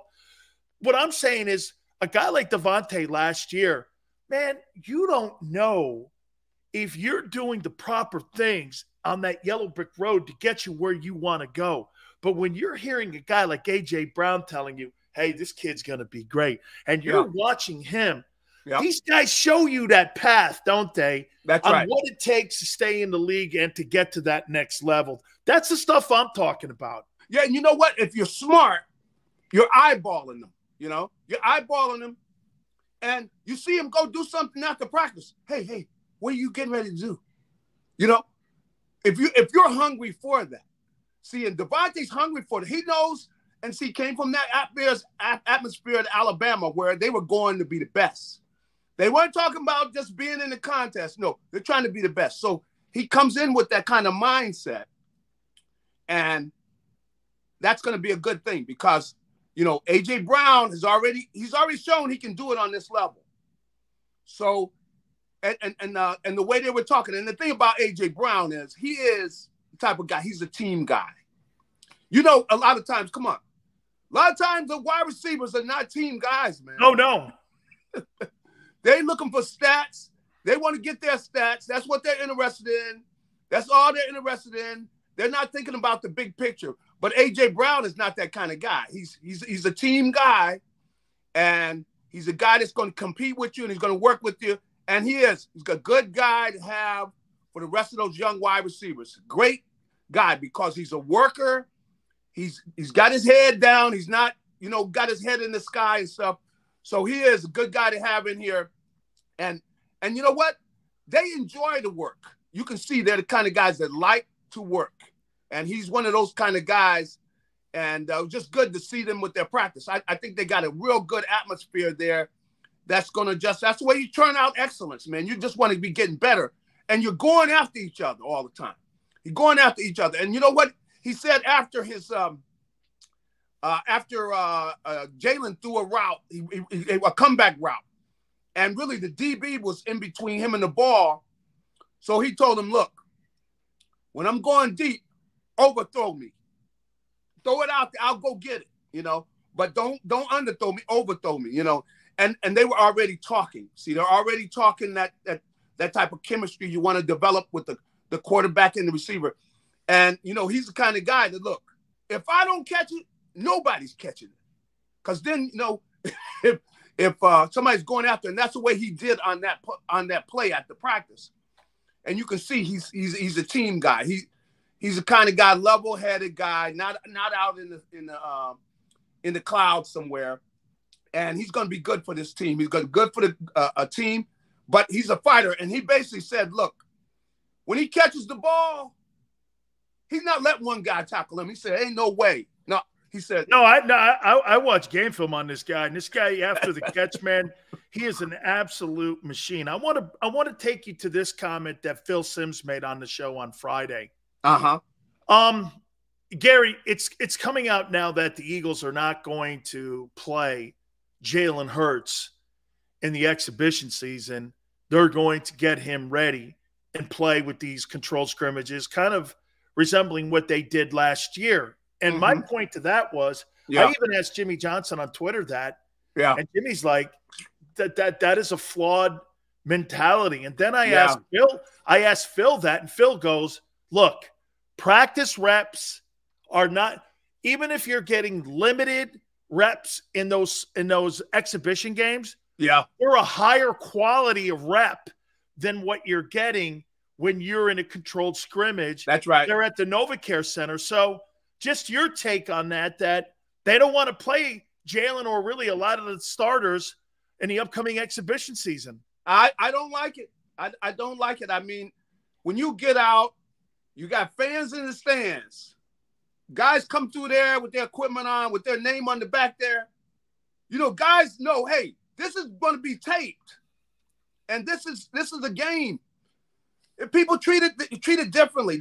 It's more intense, you know, and you need, you know, there's a part of football that's intensity, man. You need that part and the speed and everything. Sense of urgency, right, Gary? That's right. That's right. You know, so it's a game. You know, you're playing. They're the enemy. When you're practicing against your guys, they're your guys. Come on, it's not the same. And you want to get out there where you want to be able to see. You don't know what's coming, and somebody springs something on you, and you got that competitive juices flowing, man. It's practice is not a game. I mean, there's a reason they call them different things. Practice is practice. A game is different, even if it's an exhibition game. It's a higher intensity, you know, and you got those guys out. They know that the guys that are playing in the exhibition game know that, look, either what I do out here is going to put me on the team or I'm cutting myself right now because of the way I'm playing. Everybody knows that. Practice is not on that level. You know, it's not the same. So, Gary, I think it goes into game tempo too, because you and me practicing game tempo, that's one thing that my former coach, Jimmy Johnson, we always did. It was practicing game tempo. So once you got into a game, you always see the teams that get down 7 or 10 points because the speed of the game, they haven't practiced it. That's right. In the exhibition season. And that's always my concern when you're not taking those quality reps, right? Am I on the right page here? I don't, you know, I know that their whole thing is keeping everybody healthy and everything. Now, you're not going to have him running. You're not going to have him doing, but he needs to see the speed of people coming around the corner, you know, who got ill will. You know, they're not his teammates. Come on. Everybody knows, hey, you stay away from one. You know you do not fall on one. You do not touch one. You know that. But when you're playing against an opponent, there's always a little thing. And as a player, you know, you got a little uncertainty when you're in a regular game. You walk on the field, you're confident in everything, but you got that little, you know, hey, anything could happen out here because you're in a game. That's something the only way you get that is playing in a game. It's the only way you don't get that at practice. That's right. You just don't get that game tempo. No. I know that they have talked about how they're going to do things during the practice. The big thing they're thinking about is keeping everybody healthy and all that. You know, but at some point, man, you got to put the guys out there. I'm sorry, man. Absolutely. Gary, you got to put them out there. For you here. You know, John McMullen brought this up about Jordan Davis, and you know, I hadn't thought about this, and you tell me how you look at this here. You and I both agree. This kid's got a long way to go, I think, to be a third down player in this league. I think he's got to learn technique. I think Tracy knows him from his time at Georgia.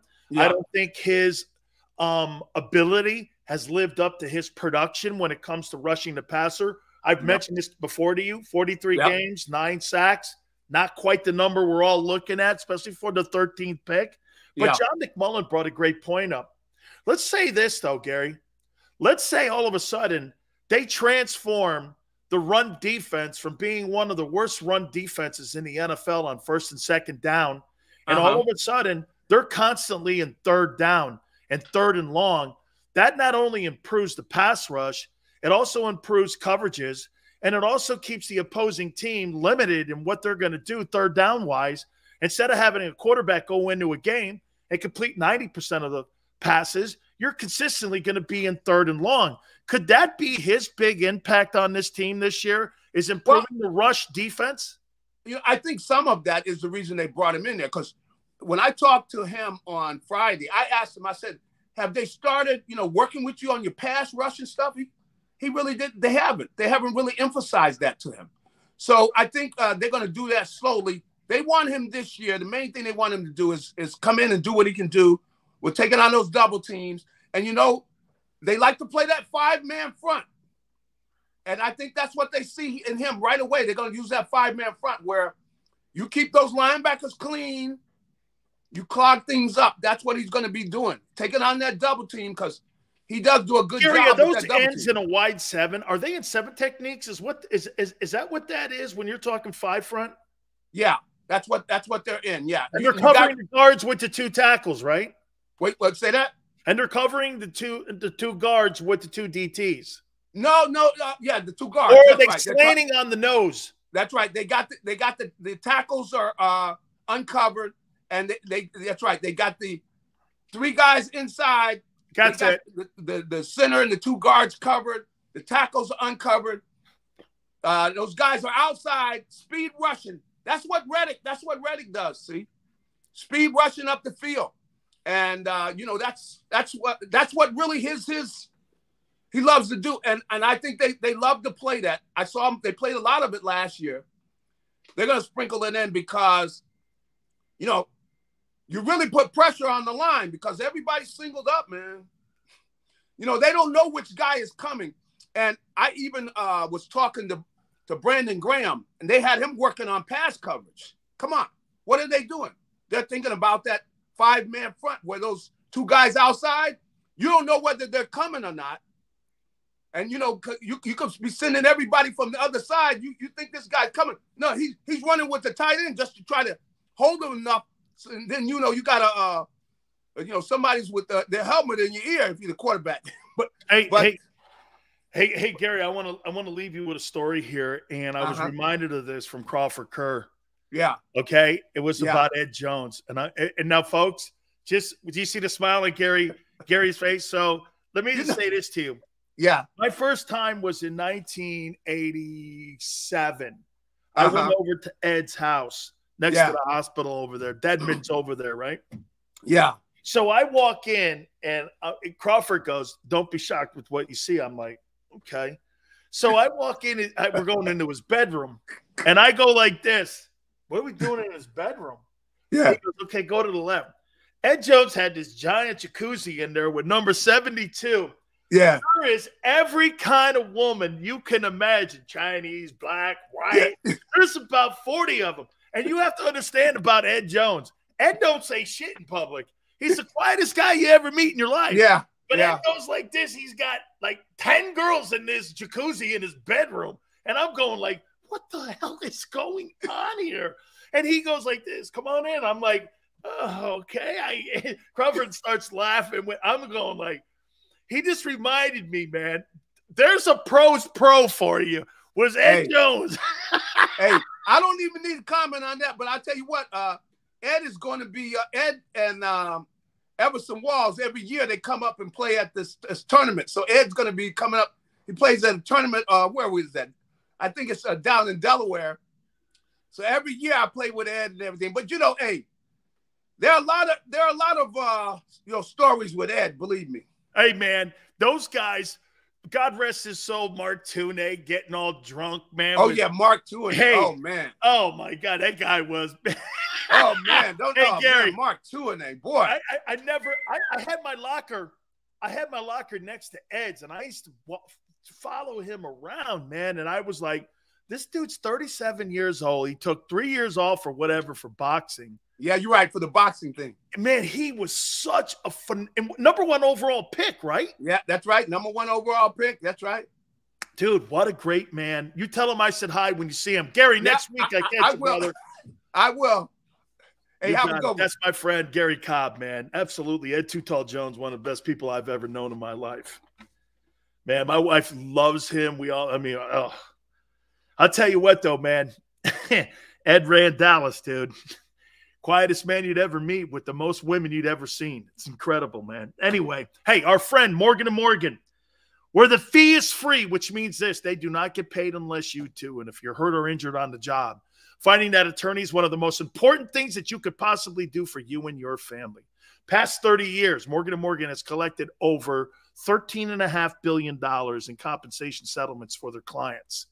There is no firm bigger in America when it comes to doing battle for you. With over 800 attorneys in offices in Philly, New York, Florida, Morgan & Morgan is there for you. For the people, it's not a slogan. It's what they are, and it's who they are. Look, call them 800-512-1600. That's 800-512-1600. The call is free. The consultation's free. 800-512-1600. And when you call Morgan & Morgan, do me a favor. Tell them Big Sil sent you. I'm John Morgan of Morgan & Morgan. When you're hit from behind in a car crash, the insurance company may try to say, you can't possibly be hurt. It was only a few miles an hour. It's simply not true. You see, here's the thing. Getting hit at 10 miles per hour is like falling off of this. 15 miles per hour, like this. And only 25 miles per hour, this. Injured, dial pound law. There's only one Morgan & Morgan. Go for the pulls and the pools. Go for the oohs and the ahs. Go for the bubbles and the bubbly. Go for the story and the stories. Go for the win. Go to Ocean Casino Resort. Book your trip at theoceanac.com.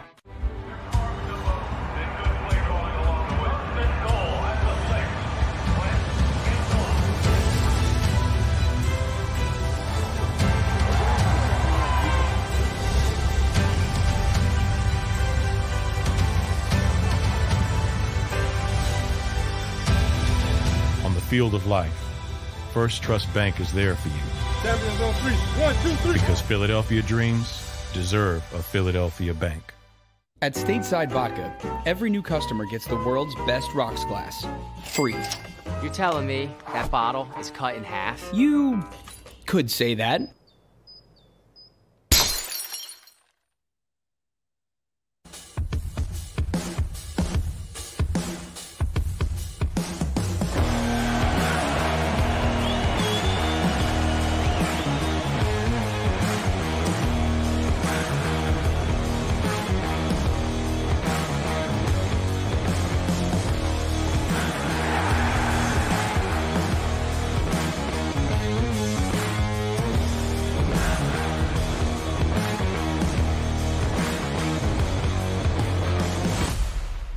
At Action News, we cherish every moment, and it's our profound responsibility to bring you closer to your world.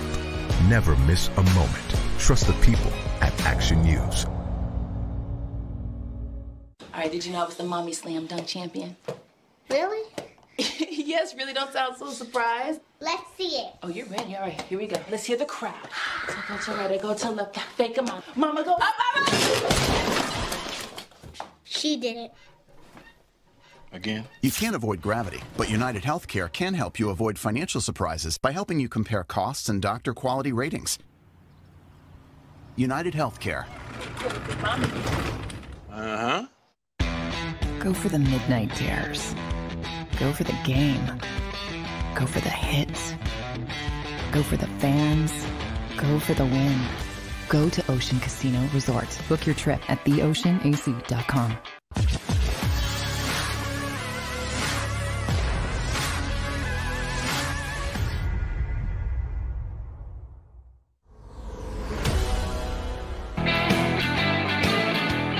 Welcome back, National Football Show. We appreciate you coming aboard, and you're right, Randy White was a monster in the weight room. By the way, B234, I'm already famous.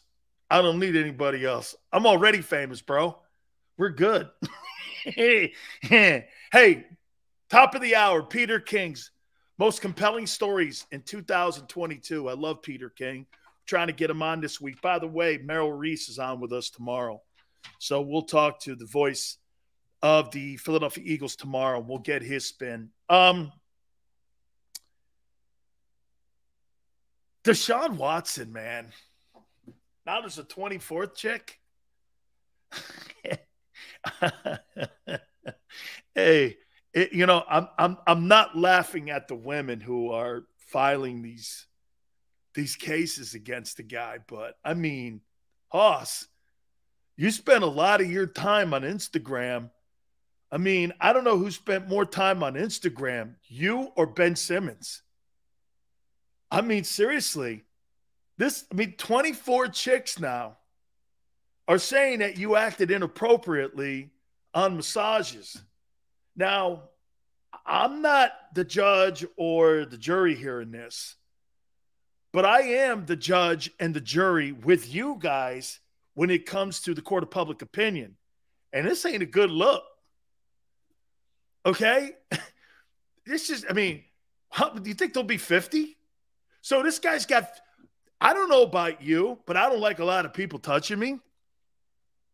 Wouldn't you have picked like the hottest chick on the planet and had her as your massage therapist if it was just one person working on you? I don't know if I want 30 different people touching me like that. I mean, it's creepy. This is coming off creepy a little. Okay? I mean, it's really creepy. I don't know what's right or wrong here, but dude, right? I mean, hey, he's not going to have any jail time facing him. But I don't know if you ever recover from this. You think he ever recovers from this? Oh, my God, yeah, this is a PR disaster. He ain't recovering from this.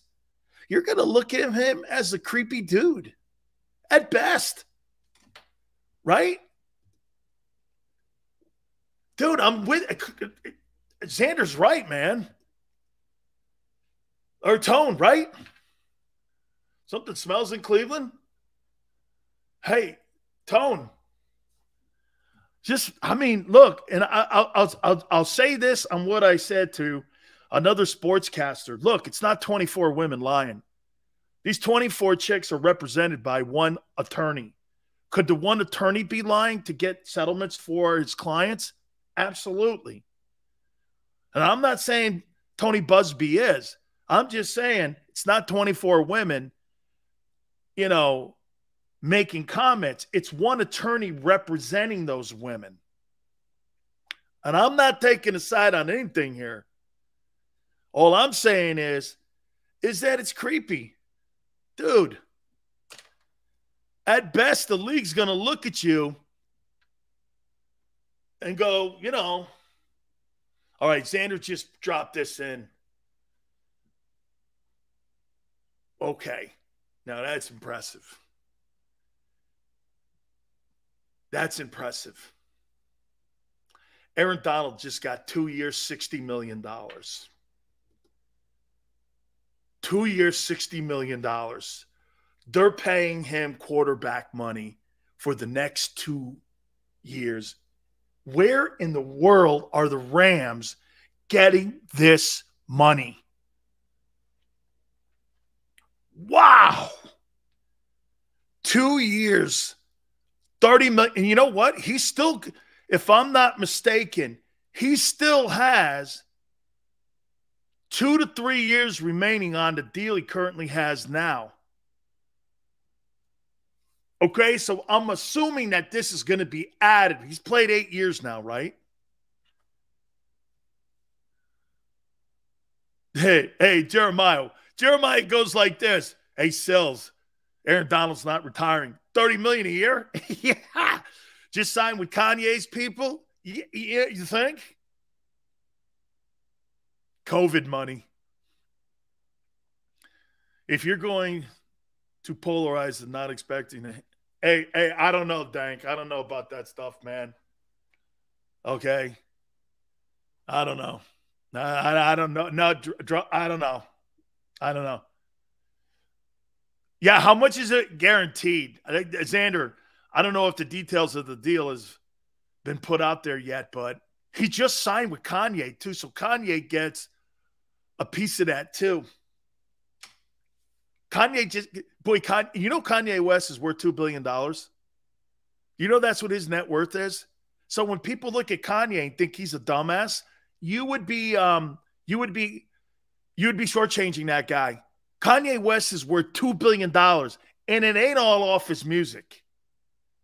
He's got a cologne. He's got clothing. He does all that stuff. Makes purses and women's shoes. Kanye West is a brilliant dude, man. Okay? He's a brilliant guy. The guy's worth $2 billion. Yeah, hey, man. Chris, how do the Rams do this? Chris, you know what? Again, it really shows you a little bit of a difference in how you build a team. That's a great topic. Do you like the way Howie's building his team? Or do you like the way Les Snead has built the team in Los Angeles? Okay? Sills, Jim Tomei canceled his Browns season tickets. Wow. $30 million guaranteed. LeBron hit $1 billion. I heard that. Man. The Rams, it's a great question. The Rams don't believe in first-round draft choices. They don't believe in them. They believe in going out and making trades, using their draft capital, and they won championships doing it. They got a quarterback. They got Cooper Kupp. Well, I can't remember the next time the Rams have a first-round draft choice. I don't know when the Rams have a first pick. Treylon Burks. Hey, how about that guy? Did you hear what's going on in Tennessee right now? He can't get through OTAs in helmets and shorts without being winded. He's like getting sick in OTAs. OTAs are like nothing. You're just running around at full speed, having a fun time. And this guy's gasping for air, and they're taking him in for like IVs because it's too hot. He's from Arkansas. And they got rid of A.J. Brown for that dude. By the way, I remember something. I kept going like this to you. I don't know. I saw him at the combines. I was like, I don't know. He looks like a big presence of a kid, but I don't know. Had people telling me, didn't impress people at the combines. Asthma. Yeah, Jimmy will tell you about the asthma field. Tell you about the asthma field. Man. Smile says, LeBron, 8th black billionaire in the United States. 6 of 8 are entertainers. Smile, great. We need more billionaire owners to be minorities. Absolutely. It would help the sport more. And again, I don't really care who owns my team, but it'd be a good look for the league. LeBron was blessed by a rabbi.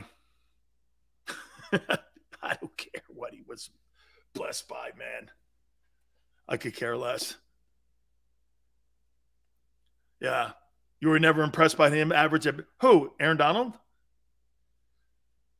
Dude, $60 million. You know what, though, man? The Rams build it. I like the way the Rams. Eastside Monster. I did it first as one of my top wideouts. I had him ranked 5th, actually. Okay? And then I started thinking about him, and I was like this. I'll take the kid from Ohio State. Not the Olave kid, the other one. And remember, I don't really like the kid from Southern Cal. I need to find that rabbi. Okay, yeah, all right. All right, listen, Peter King, the most intriguing stories, but I want to hit more on that. Would you rather build your team the way the Rams are or the way Howie is? that means you have to get a veteran quarterback and have a veteran QB instead of going into the draft next year with those 2 first-rounders.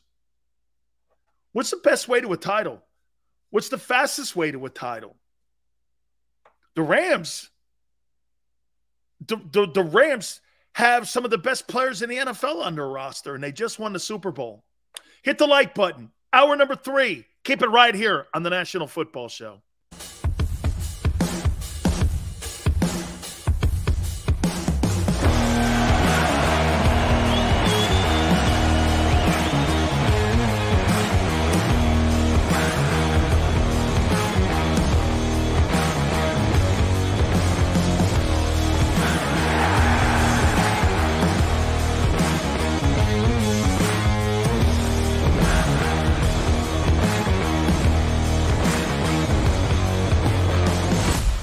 When choosing a lawyer for your injury case, you may ask, does the size of the law firm matter? Well, of course it does. The insurance company, they're huge with unlimited resources. And whether your case is big or small, they're built to bully you out of the money you're owed. But here's the good news. We're big too, the biggest actually. And we're built to fight to make them pay for all that was taken from you. Size is our strength. There's only one Morgan & Morgan, forthepeople.com.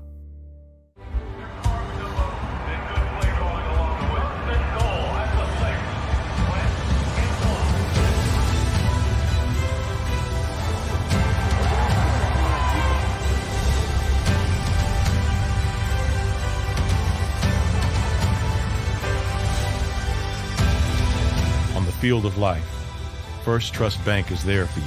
Champions on 3. 1, 2, 3. Because Philadelphia dreams deserve a Philadelphia bank.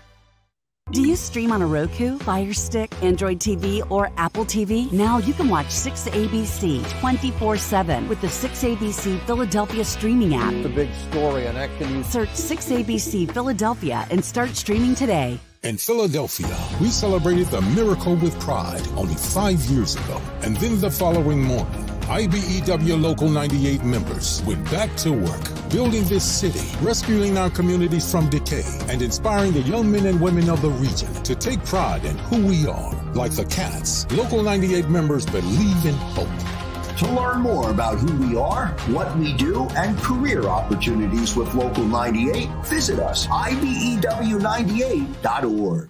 At Stateside Vodka, every new customer gets the world's best rocks glass, free. What's that? A rocks glass? You're telling me that bottle is cut in half? You could say that.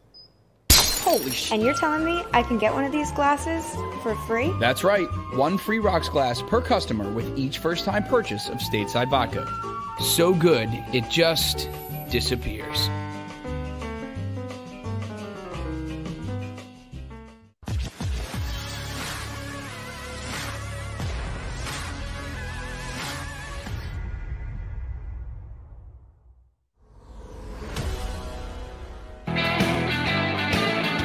Hour number 3, National Football Show. We appreciate everybody jumping aboard with us. Thank you so much for stepping in with us here.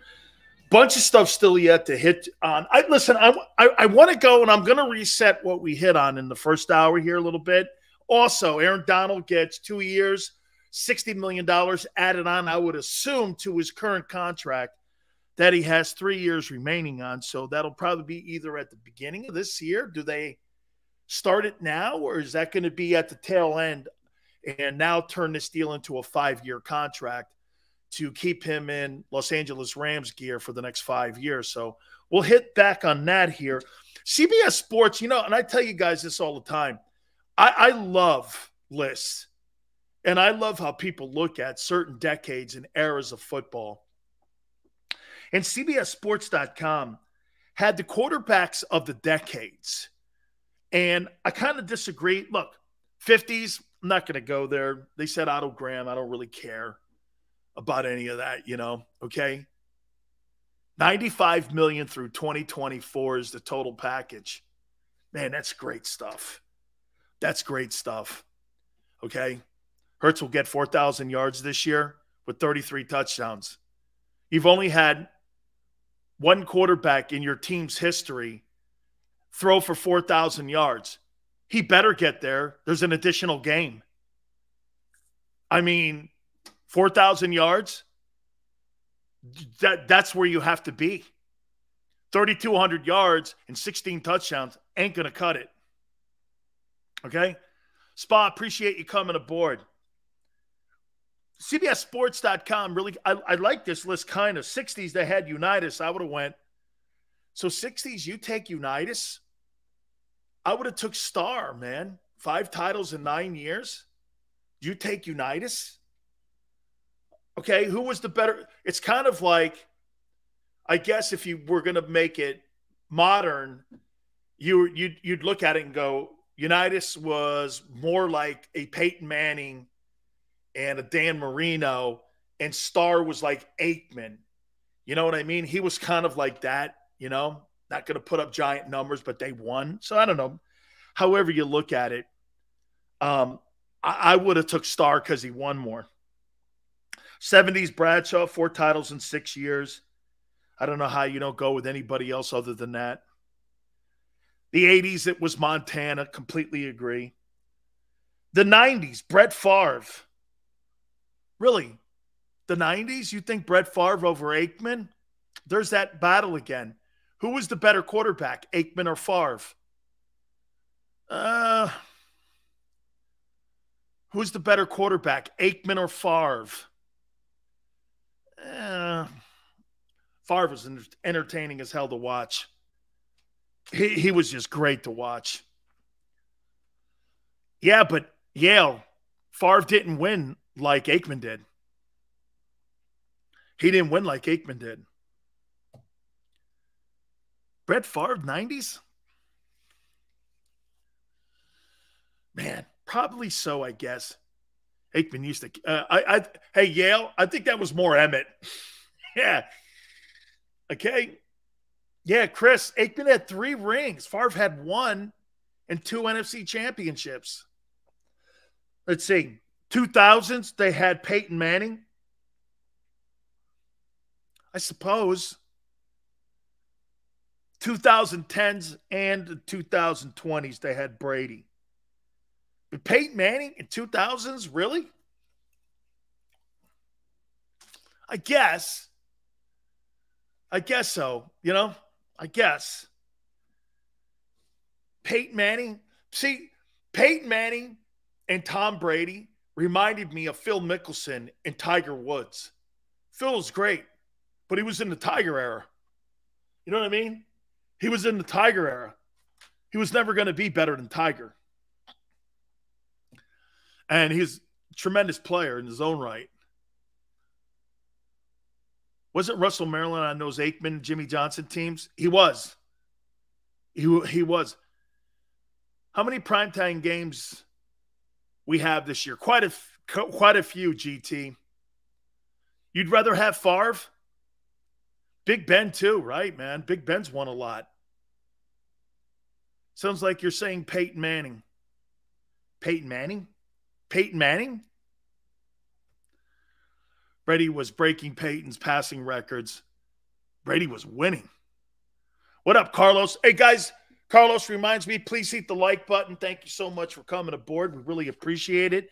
You know, I started the show out here today by doing this. You guys are doing something really great here. By the way, Peter King, his top 22 most influential people and storylines this year going into the 2022 NFL season. I want to hit on some of these because I do think they're going to be significant. So we're going to hit on that. But I want to reset this because I want to make sure that this lands right for you guys. You know, I started in the first hour and I was talking about what's going on now with the Eagles and how they're building this really cool culture where you're seeing camaraderie being built on both sides of the football. By the way, this has got a lot to do with the coaching staff too. This has got a lot to do with the front office putting people in a position to be able to do this. You know, the passing of, and last year we saw a little bit of this when people were asking me, you know, what impact is it going to be for Nick Sirianni not to be the play caller this year? Well, they were doing that after they were 2-5 anyway. He had kind of relinquished it. But now, this transition that Nick Sirianni is making, let me give you guys a little bit of a benchmark here in some of the conversations that I've had with other coaches that have made this. And I'll talk to you most notably about Bill Parcells. And I'll also talk to you. See, this is why Jimmy Johnson never struggled with this aspect of going. Andy Reid, too. Okay? Guys, will you do me a favor and tell me what Andy Reid's record was his first year in Philly? What was Andy Reid's record in Philadelphia his first year? And I'm going to give you comments that I've talked to coaches over and had conversations with them. When you are a coordinator and you have been a coordinator your entire coaching career, Nick Sirianni, and when you're one of these coaches, they were 5-11, 4-12. They were like 4-12, okay? Is that what Andy's record was? All right, 5-11, whatever it is, okay? Bill Parcells, too. Parcells, what was the famous comment he told everybody in Sims?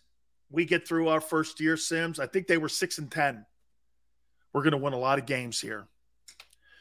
Going from that headset where you only hear your group, your wide receivers talking, and you're plugged into the offensive coordinator. Now you got to put a different headset on. Now you've got offense here, defense here.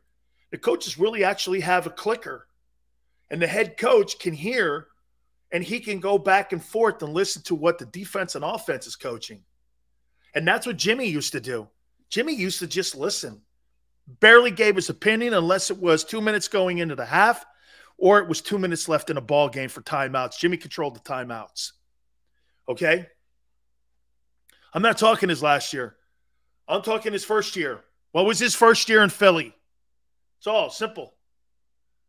5-11? Okay. Bill Parcells said his biggest transition was going from being a coordinator and going from a position coach to being a head coach. If that transition from going from the college game to the NFL game is a leap, can you imagine where you're coaching 5 guys or 7 guys and you're sitting in a room with 7 guys versus sitting in a room, if you're going into training camp with 90 guys and now to 53 guys? Can you imagine? You have to be in control of everything. Game plan, offense, defense, special teams meetings. You got to be in special teams meetings. Maybe you were only in special teams meetings half the week. Now you got to be there every day. When you're installing your game plan on defense, I would assume a good head coach wants to be in that room to listen what the fundamentals are going to be. Say you're playing against the Cowboys. What are you going to do that week against Dak? Running back's not really healthy. Are we going to attack more on a blitz? You're going to be, you want to know what's going on. That transition is not as easy. Look at Sean McVay. See, I thought Sean McVay did it perfectly. Sean McVay hired Wade Phillips, stayed out of the way until he learned. Now, he's more involved on the defense. By the way, here's a great example of that. Sean McVay had to be cool with the fact that Aaron Donald just got $60 million added to his deal.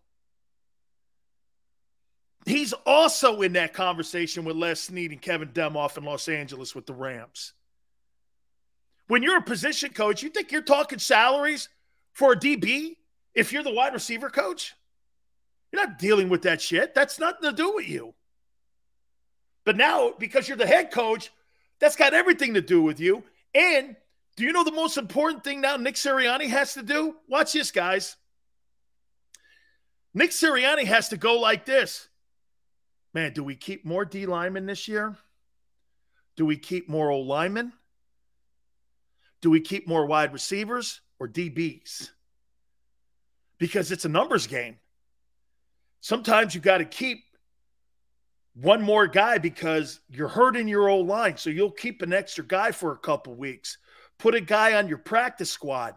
You got to do all that shit. And you're dealing with Howie in this, and you're getting the team prepared. Nick Sirianni can't be calling plays.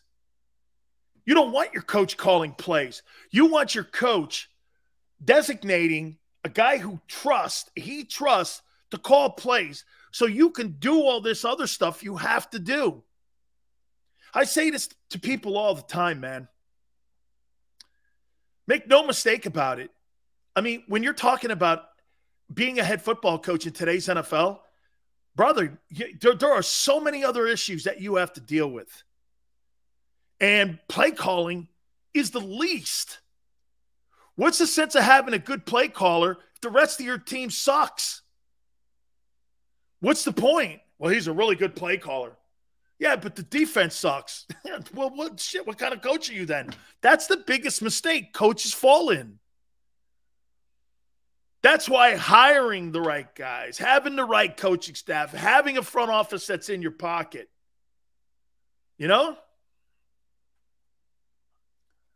So this year's going to be big, in my opinion. And I think it's a great thing that Nick Sirianni is moving into that position and moving into that realm when it comes to being a head coach. It shows you growth.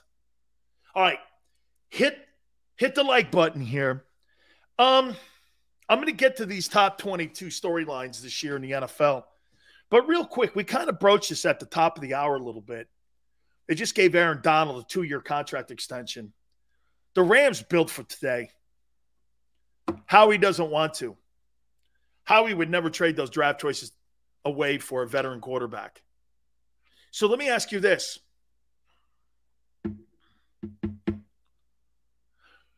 Let's ask 2 questions. Can Jalen Hurts win a Super Bowl? Can Jalen Hurts win a Super Bowl? Now, this is if you're going to build it like the Rams, because they had to ask that question about Jared Goff. Can he get us back to a Super Bowl? Okay. Can Jalen win a Super Bowl? Should we trade for a veteran quarterback? Or should we draft one? That's how the Rams look. I'm acting like the Rams now, not the Eagles. Smile says never. Sills, if Hurts starts off slow, do you put Minshew in? Jesus criminy. That would be a disaster season. No, and I'm sorry. It's a contract redo. Added $40 million to it. Yeah, Jalen can win a Super Bowl. Why would he trade for a vet? Because I'm acting like the Rams here, maniac. Okay? Jared Goff went to a Super Bowl, won an NFC title, and they traded him. I'm acting like the Rams, and I'm going to ask you if this is a way that's better than what Howie's doing. That's all I'm asking. The Rams have all this money, it seems. No draft choices. They don't draft anybody in the first round. They don't believe in it. They trade all these picks away, and here they are, one of the perennial favorites to go back and win another Super Bowl. Are the Rams wrong? I love how we approach it so far, and Jalen Hurts can be part of a Super Bowl team with the defense carrying him. Hurts wins, we win. Eagles' approach is different from the Rams. I like what Philly does. You don't like what the Rams are doing? You don't like what the Rams are doing. I do. Don't you want to win today? The Eagle philosophy is kind of wishful thinking. Well, he's going to improve. We're hoping this happens. We're hoping he plays. They made a move for Matthew Stafford, brought his ass in, and it worked.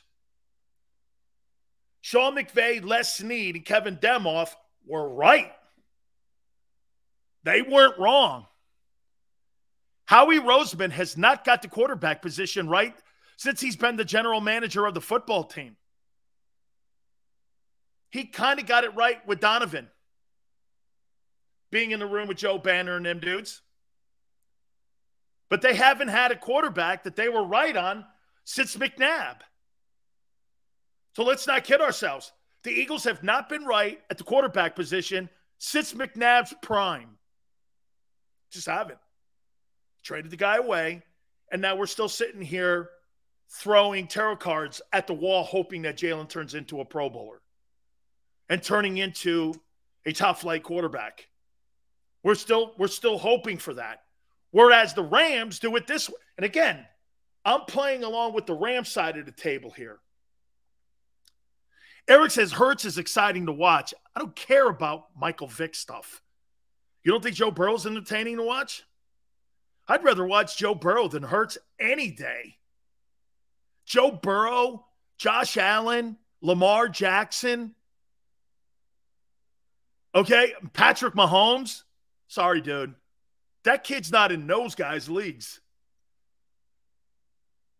Burrow isn't going anywhere, except that he just won the AFC. Okay. Hurts became a number one fantasy quarterback.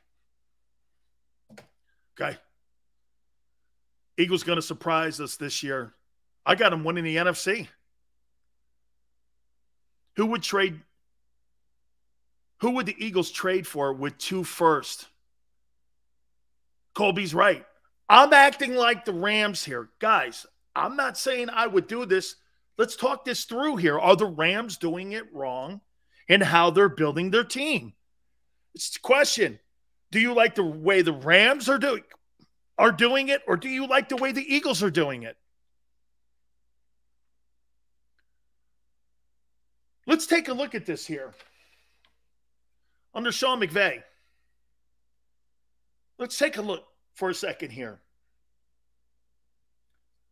Since McVay's been in the building, Sean McVay coaching record.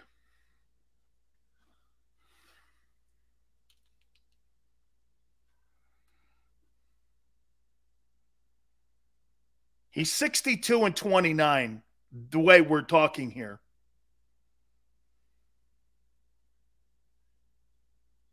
He's 62-29, and he's 36 years old. You got old linemen on your football team that are older than the head coach of the Rams. Here's McVay. First year, 11-5. Wins the NFC West. Lost to the Atlanta Falcons in the wild card. Second year, 13-3. Wins the West. Lose to the Patriots in the Super Bowl.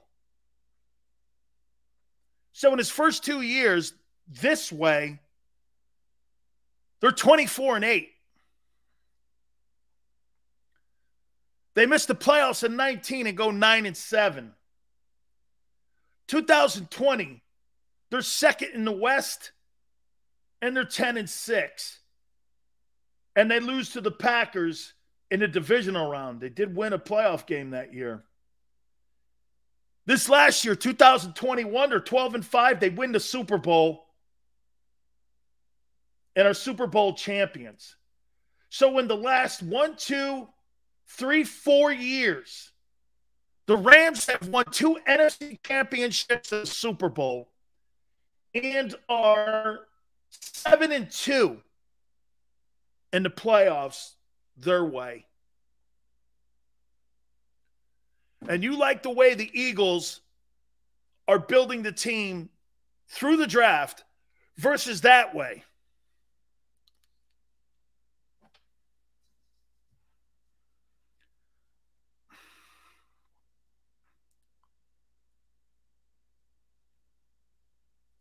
That's a winning record. You tell me.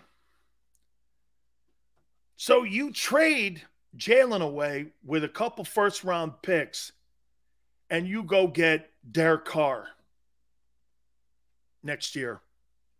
Or let's see who else. Kyler Murray. Maybe Lamar Jackson. Lamar Jackson is still negotiating his contract. He's still negotiating that deal. Okay? You get a veteran quarterback in the building. like the Rams are, and you build the football team veteran quarterback-wise, and you win today. Today. Not tomorrow, today. Let's go on a draft next year and develop a quarterback again and go back to square one. And sit around here putting around Philadelphia whether or not Jalen's going to win a Super Bowl. And again, I'm talking about how the Rams do it versus how the Eagles do it. The Eagles, and hey, I started the program off here today saying, I really love what's going on.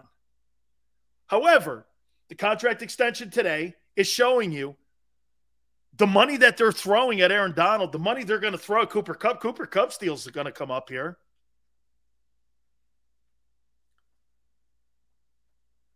Yeah, because he's the better version, Tito. Wait a minute. You'd rather have Jalen Hurts than Lamar Jackson, who led the NFL in passing touchdowns? Jalen Hurts in his entire career will never lead the NFL in passing touchdowns, ever.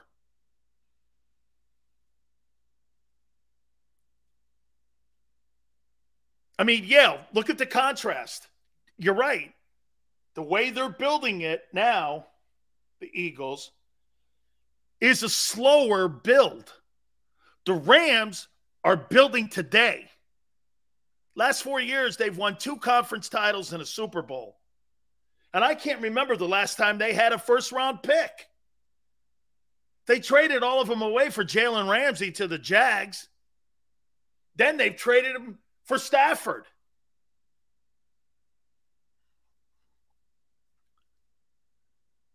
Hurts is exciting.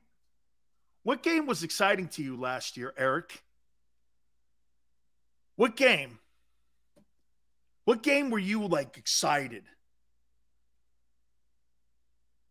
Dave goes, Dan, when does the Hurts stuff end with you? I don't know what you're talking about, guy. Okay? I have no idea what you're talking about. I'm talking about 2 contrasting views on how you build a team. The Rams and the Eagles. And somehow you have put it in where it's bashing on Jalen. They moved off of Jared Goff, the Rams. And the Rams won an NFC championship with him and had a winning record with him as quarterback under Sean McVay. This is just a conversation on how teams are being built versus the way the Eagles are building. What in the world are you talking about? Follow along, you know?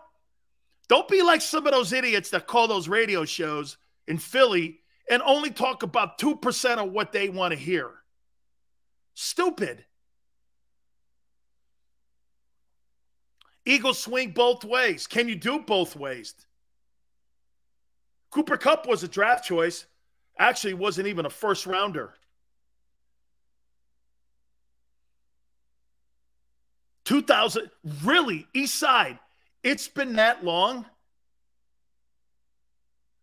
Hey, Randall, easy guy. I'll control the content. Appreciate it, kid.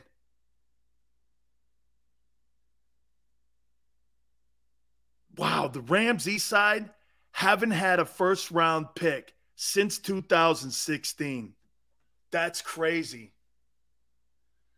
That is crazy. Michael says trade for Josh Allen. How much? Hey, Michael. You would have to trade 5 first-round picks. Okay? 5 first-round picks to get Josh Allen. And I don't even think that's enough. Let's see what happens next season. Yeah, again, the only thing I'm having a conversation about is how the Rams build the team versus how the Eagles are building it.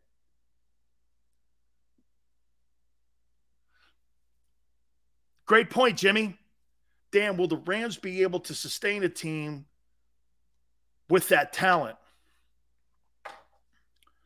That's the million. Yeah, but watch this. Let me ask you this. Let me go here with you, Jimmy. Would you take 2 years of mediocre football if you were to win a Super Bowl every third year? Because of the way you're building your team? Wouldn't you take some sorry-ass football as long as you knew you were going to trend back in the right direction? It's kind of what the Rams did after they lost that Super Bowl to the Patriots. They trended down and then back up again, right? They missed the playoffs. Then they trended back up again and won the Super Bowl. Dude, Colby, the salary cap for the Rams, okay? Okay, the salary cap, I'm with you, man.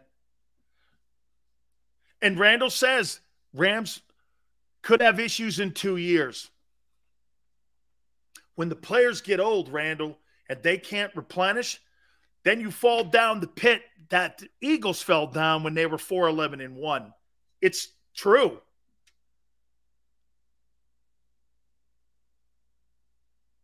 Howie did well in the cap. How about this? How has the team been run since the Super Bowl? Okay? Dude, they do, Daz. I've never seen anything like it. They sign everybody. And they give a mountain of money away. Stan Kroenke, man, I mean, he just gives a ton of cash away. LA is a small market. Philly wouldn't let the Eagles trade that many first-round picks away. Los Angeles is the second biggest city in America. They're the second biggest city in America, dude. I don't know what that... Yeah, and Dank goes, you go into the draft next year. I'm just saying what the Rams are doing is pretty remarkable. All right. Peter King, top 22 storylines for this upcoming NFL season. I want to hit on that. Please do me a favor, guys. Hit the like button here. Don't forget Morgan & Morgan, where the fee is free. Look, finding that attorney if you're hurt or injured on a job is one of the most important things you and your family can do. And Morgan & Morgan, who I've known for over 25 years, are the people for you to do it. For the people, it is not a slogan. This is who they are. Past 30 years, they have gone out and done this. They've collected over $13.5 billion in settlements for their clients. They're the biggest firm in the country with casualty injuries. Okay? This is what Morgan & Morgan is, the biggest law firm in America. Over 800 strong attorneys and offices in Philly, New York, Florida, all across the country. Make no mistake about it. Morgan & Morgan is there for you. The call is free. Okay? 800-512-1600. The consultation's free. 800-512-1600, open 24/7, 7 days a week. Making sure that you understand no case is too small. There's no such thing as a fender bender when you're talking Morgan & Morgan. And when you call them, do me a favor. Tell them Big Sil sent you. Many times when people are injured at a place of business, they don't realize they may have a case. The fact is, injuries should not happen. And most of the time when someone is injured, someone is at fault. Maybe the store manager installed a cheap, slippery floor, or there wasn't proper security. After an injury at a hotel, restaurant, store, or any place of business, it's so important to call us. Time matters, size matters. Morgan & Morgan, for the people.com. Go for the pulls and the pools. Go for the oohs and the ahs. Go for the bubbles and the bubbly. Go for the story and the stories. Go for the win. Go to Ocean Casino Resort. Book your trip at theoceanac.com.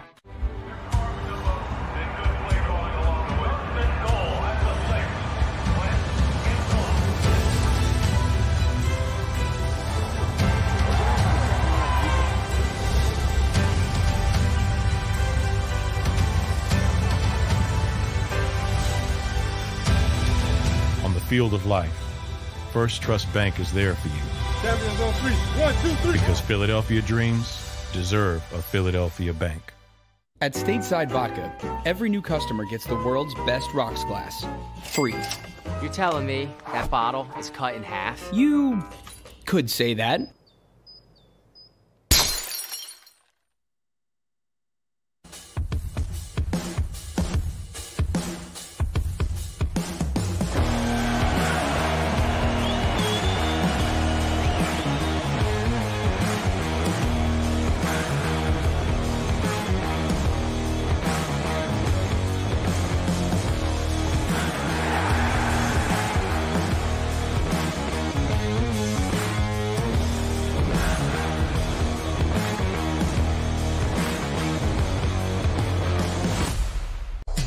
Action News, we cherish every moment, and it's our profound responsibility to bring you closer to your world.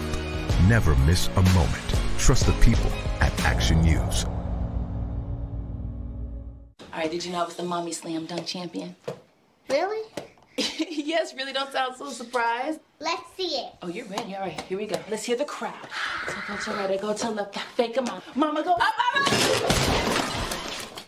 She did it. Again? You can't avoid gravity, but United Healthcare can help you avoid financial surprises by helping you compare costs and doctor quality ratings. United Healthcare. Uh-huh. Go for the midnight dares. Go for the game. Go for the hits. Go for the fans. Go for the win. Go to Ocean Casino Resort. Book your trip at theoceanac.com.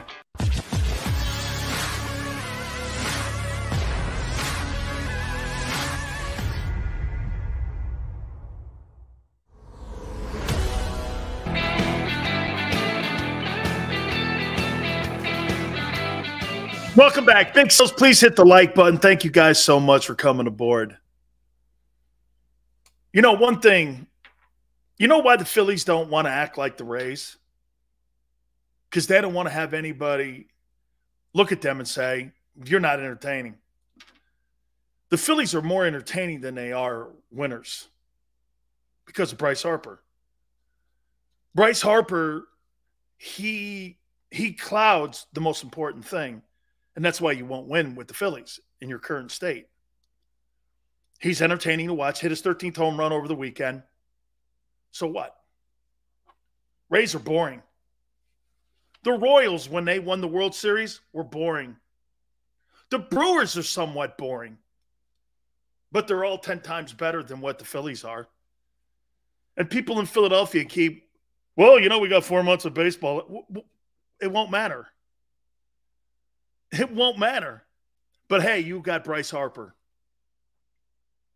Look at what Artie Moreno has with the Angels, with Shohei Ohtani and Mike Trout.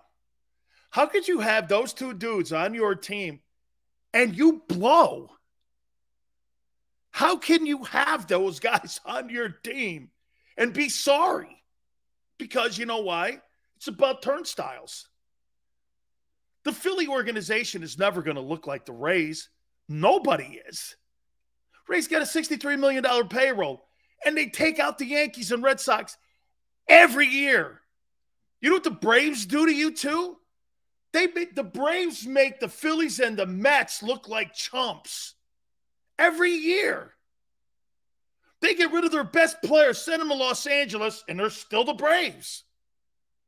Why? They invest in pitching. They invest in pitching. When's the last time the Phillies had an arm? Arrieta? When's the last time they had a decent arm? When's the last time they had a really good big-time ace? Bullpen guy.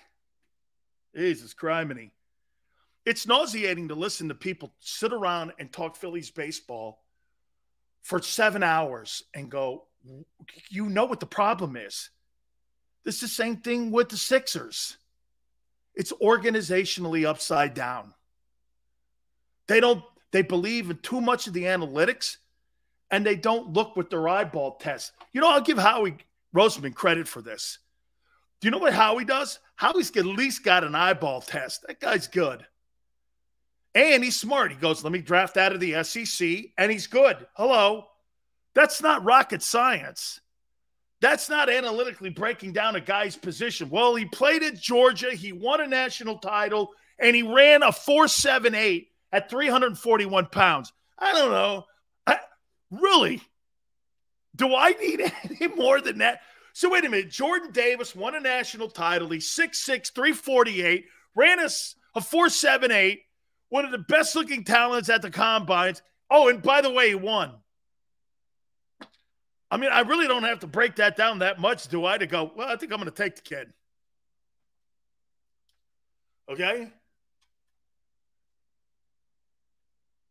Right? So when we're talking about organizations and how people look at things and how they build things, there's a reason most people do shit. Okay? The Rays build a win. Phillies build a show.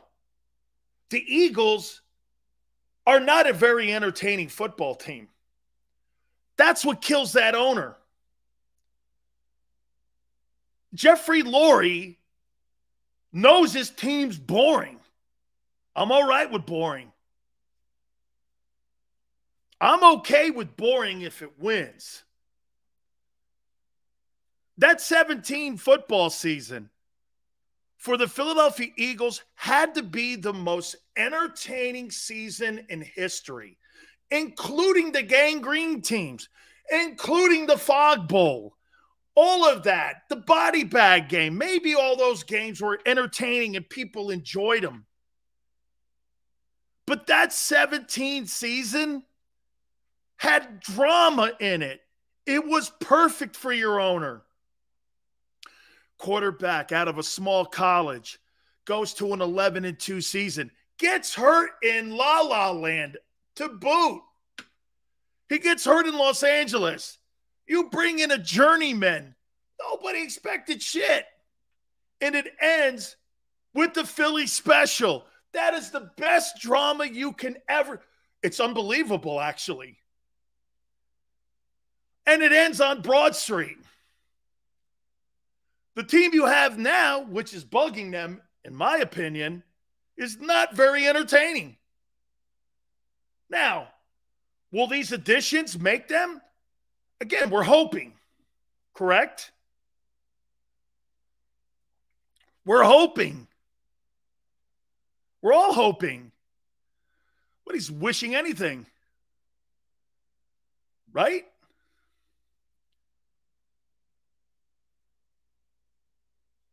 I don't agree. It's got to be very hard to run a successful and winning franchise over time. Of course it is. Sirianni is a square if this team isn't exciting. I don't know, between the Kobayashi stuff and planting it as seeds, thinking they're pot seeds instead of sunflower seeds. I don't know. Sure. Being a one-dimensional football team's not exciting. Now, they're going to the Eagles in this offseason gave themselves a facelift. They're not going to be the team they were a year ago. You don't pay $100 million for that. I completely agree, Jimmy. I don't give a shit about a guy's legs. Unless that quarterback can lead the NFL in passing like Lamar Jackson did. Okay? Unless that guy can go like this, 1,400 or 1,100 yards rushing, 36 touchdown passes, led the NFL, I'm all right with that. Yeah, Sydney. Jalen Hurts is part of the offensive rushing attack. That's not the way you win games. What quarterback in the NFL with that style is going to win us? That includes Lamar. You think who do you watch this? Let me ask. Let's use Lamar for it. I got to get to these storylines. I promise you I will. Let me ask you guys a question. Let's just use Lamar Jackson because he is the prototypical dude, and Jalen's kind of like a 2.0 guy. Who do you think has a better chance to win a Super Bowl, Joe Burrow or Lamar Jackson? Who do you think has a better shot to win a Super Bowl? Lamar Jackson or Joe Burrow? Who would you think? Let's put Burrow here. Me, it's Joe Burrow.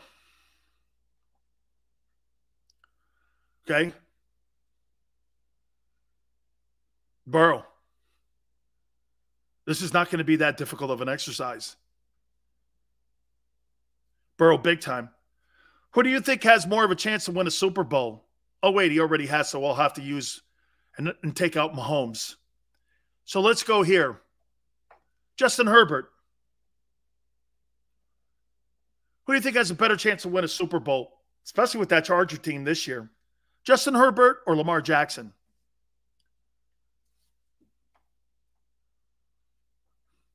I think Justin Herbert too.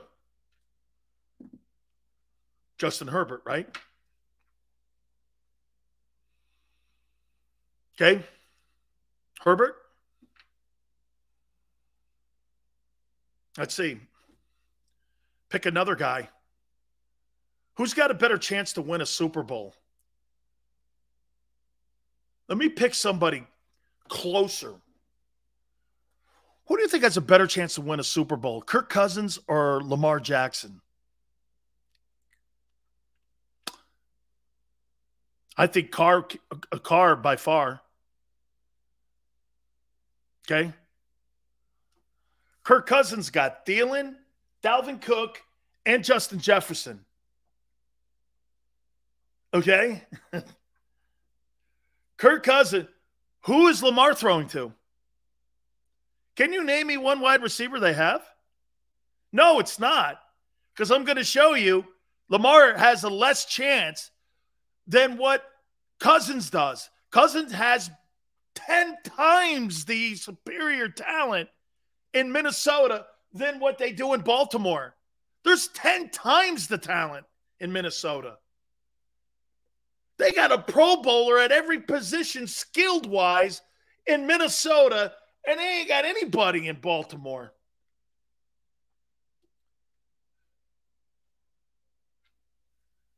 There's more talent in Minnesota.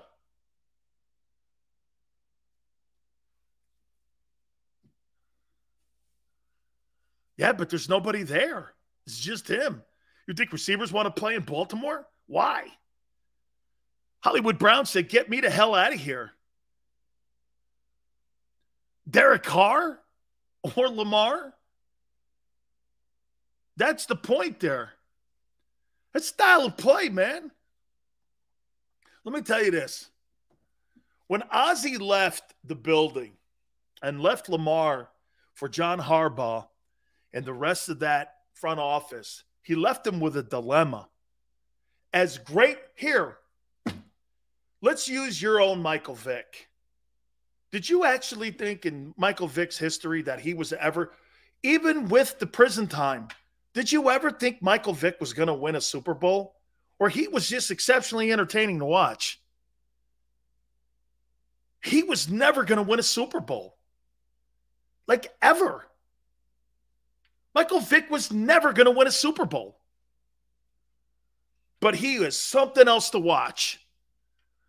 It's kind of what I was talking about with Bryce Harper and some of these other guys. It's great. They're great to watch, but they're not really going to lead you to winning or anything.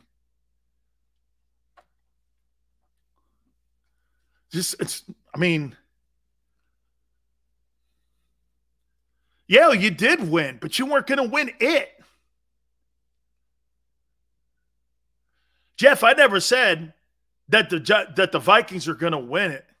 I said they had a better chance to win it than Baltimore did because there's more talent in Minnesota. Are you kidding yourself? You don't really think there's more talent in Minnesota offensively. You got a wide receiver that they're negotiating a $26 million contract extension with. You got another guy who's had 1,000-yard seasons in Thielen. You got a running back who's the second best, maybe third best back in the game in Dalvin Cook. Pretty fair offensive line, a quarterback that's thrown for 4,000 yards in 6 of his 10 years in the league. And you're telling me you think there's more talent in Baltimore. Where are you seeing that? Where in your right mind do you see that? Mike, no question.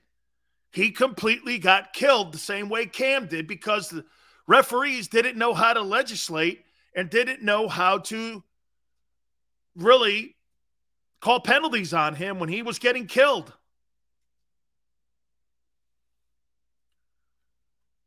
Chargers and Raiders are going to be awesome this year. That AFC West, all of those teams could make the postseason.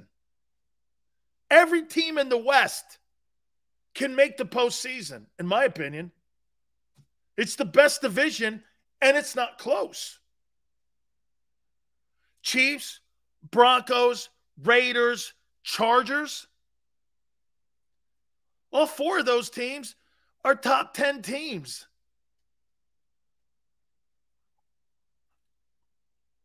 Baloney on that point. Can you believe that? He thinks there's more talent, Jeff does, in Baltimore than in Minnesota. You got 2,000-yard wide receivers.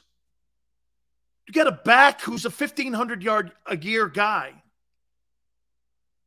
And you got a quarterback in Minnesota who's a better thrower than Lamar is.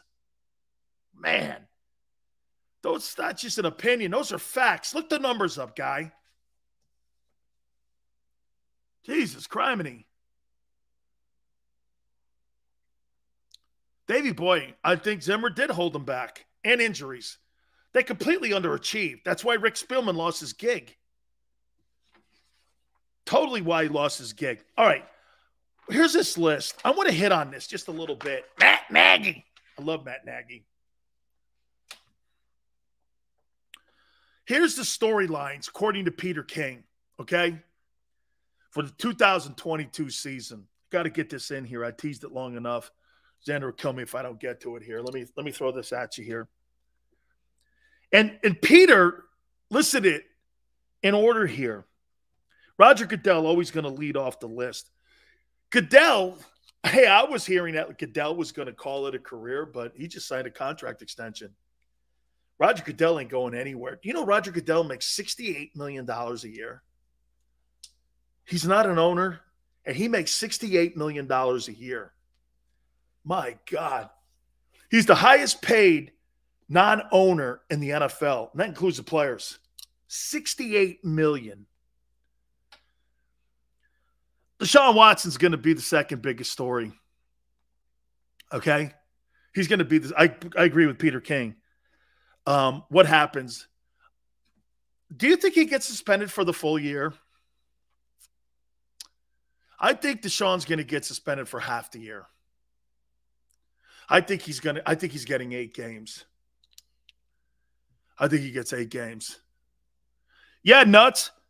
Roger Goodell is the biggest sword swallower in sports. You can take whatever you want with that. But he swallows the sword for the owners, man. Right here, right here, right here. Matt Nagy. That's what he does. Swallows the sword. $68 million. Tom Brady. Hey, do you think Tom Brady, is this the year Father Time finally catches his ass? Okay? Do you think this is the year it finally catches him? I don't think Brady and the Bucs win the Super Bowl, but I think they're going to be right there. Patrick Mahomes. I can't wait to see what that Chiefs team does this year. Are the Chiefs going to rebound, or are they going to continually start to disintegrate in front of us? I was told that this Chiefs team with Andy Reid was going to be a dynasty. They got 1 Super Bowl to their name. Are they starting to get to that point now? Are they retooling the team? Who's going to run the ball? Juju Smith-Schuster's taking over for Tyreek Hill? Let's see what Pat Mahomes does this year.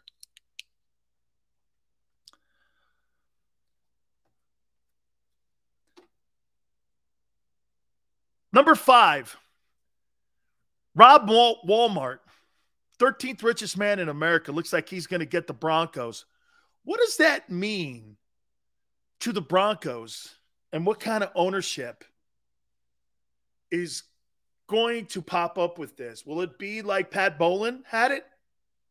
Football people in the room? Or will it be like we see with Woody Johnson with the Jets? This is going to be interesting to see how this works out here. Looks like he's going to get the Broncos. This is going to be interesting. Marie Donahue. Hey, guys, let me ask you something here on Thursday Night Football. Are you going to watch Thursday Night Football on Amazon? It's going to be on Amazon. And you have to subscribe to Amazon if you're going to. It's almost like UFC now with ESPN Plus. For you to get that game, you've got to now have Amazon. Are you going to do that? This is almost like cable television here, okay? Okay? It's football. If football is on, people will watch it, okay? I think that's going to be interesting to see how this works. You got to now stream pro football on Thursday night. Okay. Guarantee those numbers go down a little bit. Josh Allen and the Bills, they're the favorites to win the Super Bowl this year. I got them against the Eagles, actually, in the Super Bowl. Sean McVay. How many more years do you think it is for Sean McVay to be the head coach of the Rams before he takes a TV job and makes $35 million a year? I think McVay is going to coach a couple more years. By the time he's 40, he's done. He's going to pull John Madden. I see him in a broadcast booth. I could see him totally going, hey, man, if he's supposed to, he wins another Super Bowl. I mean, this guy's 36 years old. He's got his whole life ahead of him. It seems like he's already coached a decade. Aaron Rodgers is going to be an interesting year. Okay? He's going to – let's see what happens in Green Bay. No more Devontae Adams. Matthew Berry, the emergence of fantasy football continuing to grow because of sports betting. This guy on ESPN, I believe he's on ESPN. Hey, fantasy football is going to continue to go through the roof. And I'm even going to have a segment for fantasy football during the season. Because you know why? If you're missing out on that and you think it's dumb, well, you're the only ones that think it's dumb. There's a reason the NFL invests in it. There's a reason why sports gambling is now becoming a major asset in it. If you're not involved in it, you're behind. Fantasy football is now becoming, and by the way, I don't know it. I'm not a fantasy guy. But if you're not, and you're not evolving, that's on you. I can't wait to see what Joe Burrow does. Can he pick up and do what he did a year ago and take his Bengals and continue to create that great atmosphere that's going on in Cincinnati? Daniel Snyder, will he still own the football team by the end of the year? That's going to be a storyline.